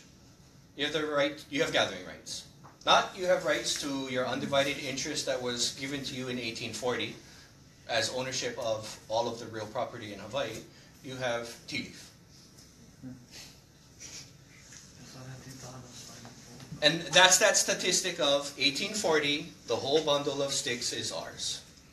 State of Hawaii interpretation, you have one bundle of stick that says you can go gather. Let's be fearless. If you understand the mahele is yours, you understand the whole bundle of sticks is yours. If you understand that the mahele is a foreign imposition and somebody else gave it to us, then you probably think we can gather tea leaf. So with all of you guys, Keanu, Sai, yourself, with all of the knowledge that you folks got from sharing with us and everybody else, why isn't there a precedent that overrules what the state does with all the knowledge you learned from a state university, which is from the Queen? So, without sharing with all of us, is this together, the numbers to come up together as one to stand up for our rights, or you're just giving us a lot of hope? For me, step one is hope. For me, it's understanding that your ancestors did something positive for you and not something negative. If you're past that, and I'm conservative, right? People in this room aren't going to like me because I'm conservative. People are losing land. Donovan, what are you doing for the people? But I don't want to win battles. I want to win the war. And I see people distorting principles in order to win battles and get their land back, and distort what I feel is proper pono interpretations of our law, which will then make it harder to win the war. The example being the rural patent grants. Yeah, I think that's a distortion. I think people are trying to make up for 100 years of occupation, not trying to interpret things in the proper perspective. Yeah. So for me, if I get a feeling that people are short-sighted, here's the information, you can go do this on your own, but don't ask me to be an expert witness. Don't ask me. But I also don't have my PhD, so I'm not qualified to speak in court, right? You're qualified. But you did your thesis already, right? Masters, I have my master's. Was it approved and did you pass? Oh, yes, yeah. So that should hold water if you depend on the court. If you're the state of Hawaii, you gonna let me come testify? But if you get a whole bunch, the whole lot who is behind you, we'll go through that. But the reason why I asked you for bring you up, because they'll take my wife as one witness for an accident. Why can't I take you for an accident that was created back then as a witness? Because this accident costs $1 million per house lot, right? This is all land title in Hawaii is. Who stands to lose the most? Gonna be them. Yeah. Who stands to gain the most? Us. The people. Yeah. But that's why they're not gonna let us bring this up in court. But that's where society lost track, where the people no more the power and the government did everything. So we got a right, so we rise together as one. Unity. First, we gotta understand, this is ours, Yo. right? And then once we're past that, once we understand this is ours, then we can talk step 2, step 3. But I know, you don't know how long, oh man. You don't know how many Hawaiians believe the old narrative. And I gotta fight our own people to, they don't wanna see, for one, I don't think they understand that I'm saying, hey, we have something to gain from this by saying that the mahele was done by us, not by them, right? But there's so much layers that you got to get through that we cannot even get there to where. And the thing is because, we all come from a generational hurt that no one trusts, Yep. Everybody, all our Kanaka, we're walking on eggshells, and when we hear something, that is not, that we don't really believe in, but we never take that time to do our due diligence and research. And we end up freaking adhering to that narrative, If we get deoccupied tomorrow, we're quite honestly not ready in terms of land to start that transition. Who else understands land? There's 3 people, 5 people in Hawaii that understand this perspective. Right? Who else can come and give you this presentation? Keanu? Kamana Beamer maybe? Right? Like we don't have, in 1848, around the Maile, all of the people were sending in petitions saying, hey, King Kamehameha III, we don't want any more foreigners in government. His response was, foreigners are in government because I don't have trained Hawaiians. So my question for us today in 2018, do we have trained Hawaiians? Right?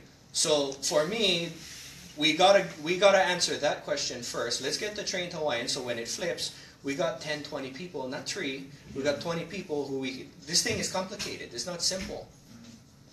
Right? You don't want one guy in charge of all of the land to interpret everything. We gotta have 20 guys. Hey, no, what about this? Hey, but I read this. I cannot read everything. Right? So we need 20 people. We don't have 20 people right now. Or 50 people, whatever it is. Right? But for me, that's where the education is the most important. Before we start playing with the hand grenade, learn how to take apart the gun before you shoot yourself in the foot. Right? We all want to mobilize this and, hey, let me use this tool and go, okay, but I'm conservative. I don't want you shooting yourself in the foot. I don't want you shooting somebody else in the foot. Right? But that's me. You go find somebody else, maybe they will push this faster, harder. So you're saying, as a descendant, go after Royal and Kuleana lands, or leave it alone and let it go and let it be like cocoa palms? That is for each individual and each family to decide for themselves. Yeah? That's not it's not my place to tell other people what to do. It's not my land. It's not my family. Not my. And I don't mean that as a cop out. It's just it's not mine. I cannot tell you what to do with your land. It's you. Yeah. You heard this. You know. Right, like the cocoa palms, the descendants over there that are having trouble and up against foreign investors. Do we let them do it on their own? I mean, they're kind of they're young kiani, a lot of them, or do we back them up and help them? Yeah. Anyone who's not distorting principles, I will help. If I feel people are distorting, I don't want to have to undo stuff 30 years from now because we're coming from a place of misunderstanding. Right? Like we all want to move, but who can explain this? Why are we moving if nobody in the room can explain this? How are we going to court and mobilizing if we don't have the foundation? What are we doing? So would this be part of the... But that's me. That's only me. That's not truth for everybody. You disagree with me, you disagree. Right? But then you go learn this and go push. So would this be part of the unraveling of the illegal overthrow with Keanu coming together as a solid packet to bring forth against the U.S. and a big state? Yeah. So what I say is, would it be better if we go get the Hawaiian Kingdom back first, then this, or would it be better to be together? Shall I rescue you?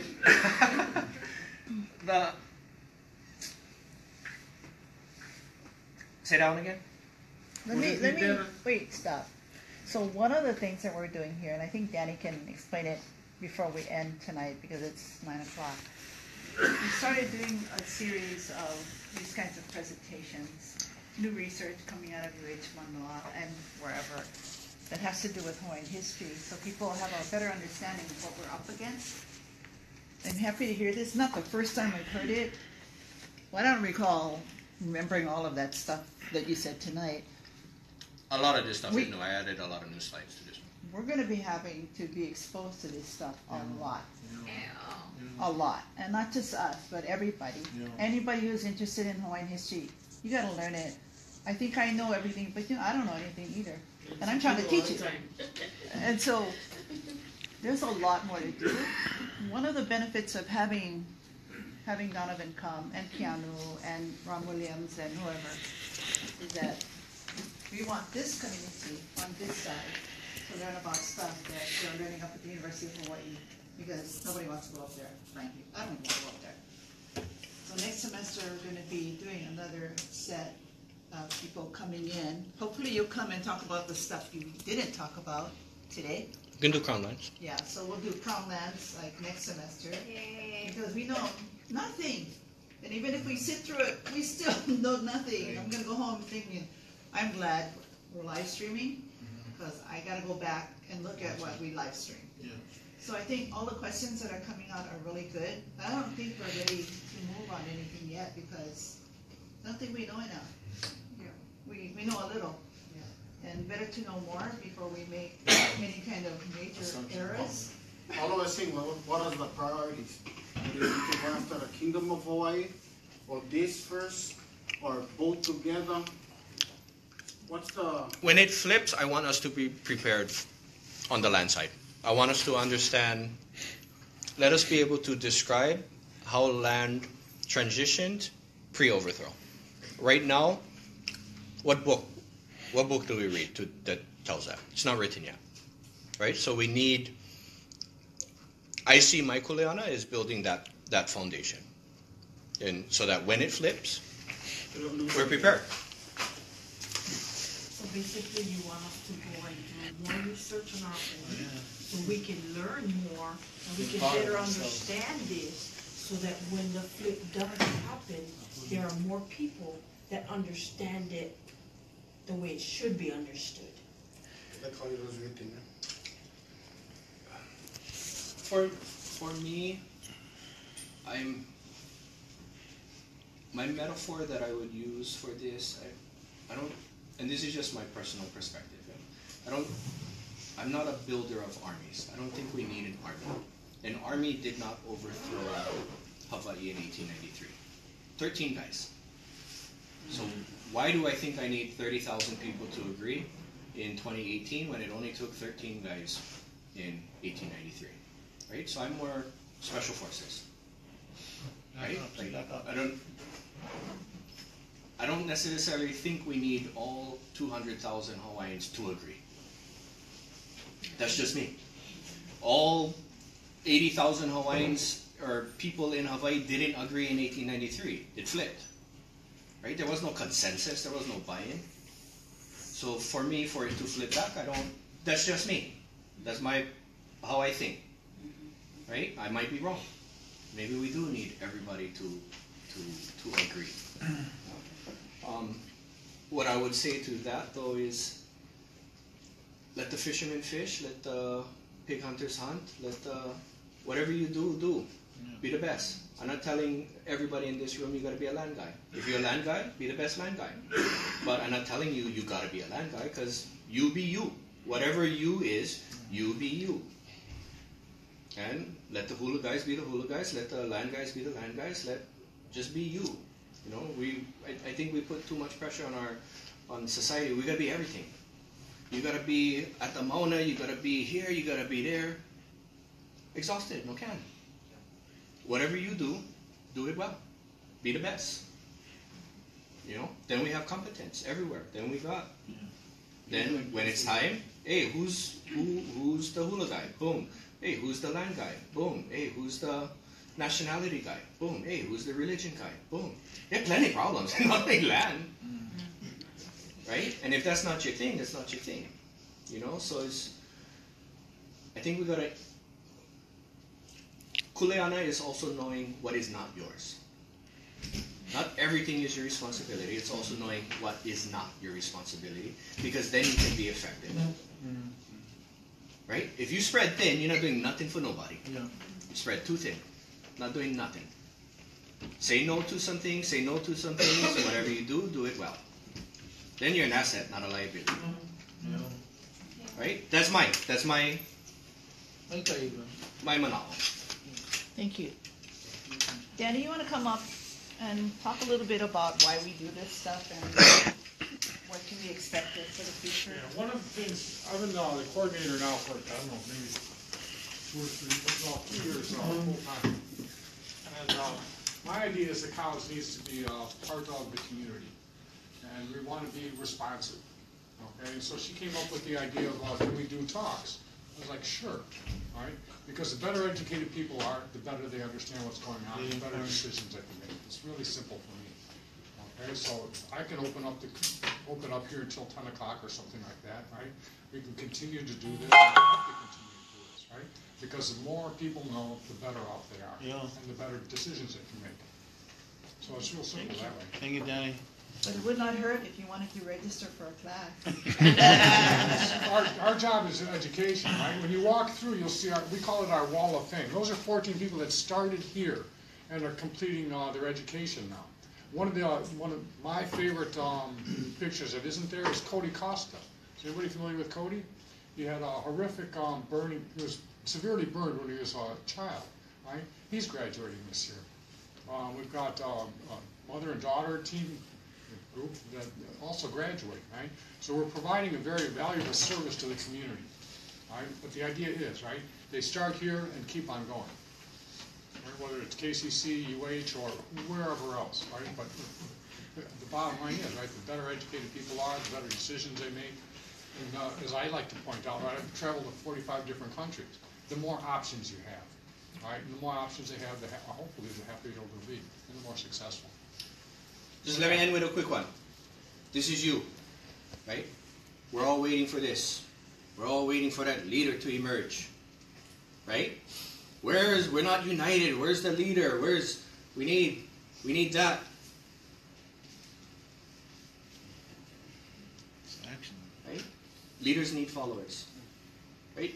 And what we don't know how to do today is follow, right? And I'm not talking blind follow. But I'm talking, hey, you find something, go support. Yeah. Right? But we all waiting for this. You don't control this. You don't control what other people do. You don't control if some leader emerges from our community. You do have control over you. You can either do that, or you can do that. But if you're sitting here waiting for a leader to emerge, you control that. Do one of the two. Right? But if you stay here, where's the leader? How come we cannot unite? Right? You can do this. That's the other half of leadership, right? We're all waiting for the leader to step up. Well, go follow somebody. And I hope I don't get blown up on YouTube, on Facebook now for that. And I'm not saying go follow, and I'm not trying anybody to sign up for me or sign up for anything. There's no sovereignty group to sign up for. This is a metaphorical, we're all waiting for somebody else to do something. Thank you for sharing. You can do this, you can do that. Just do it. Just do it. Thank you. Yeah.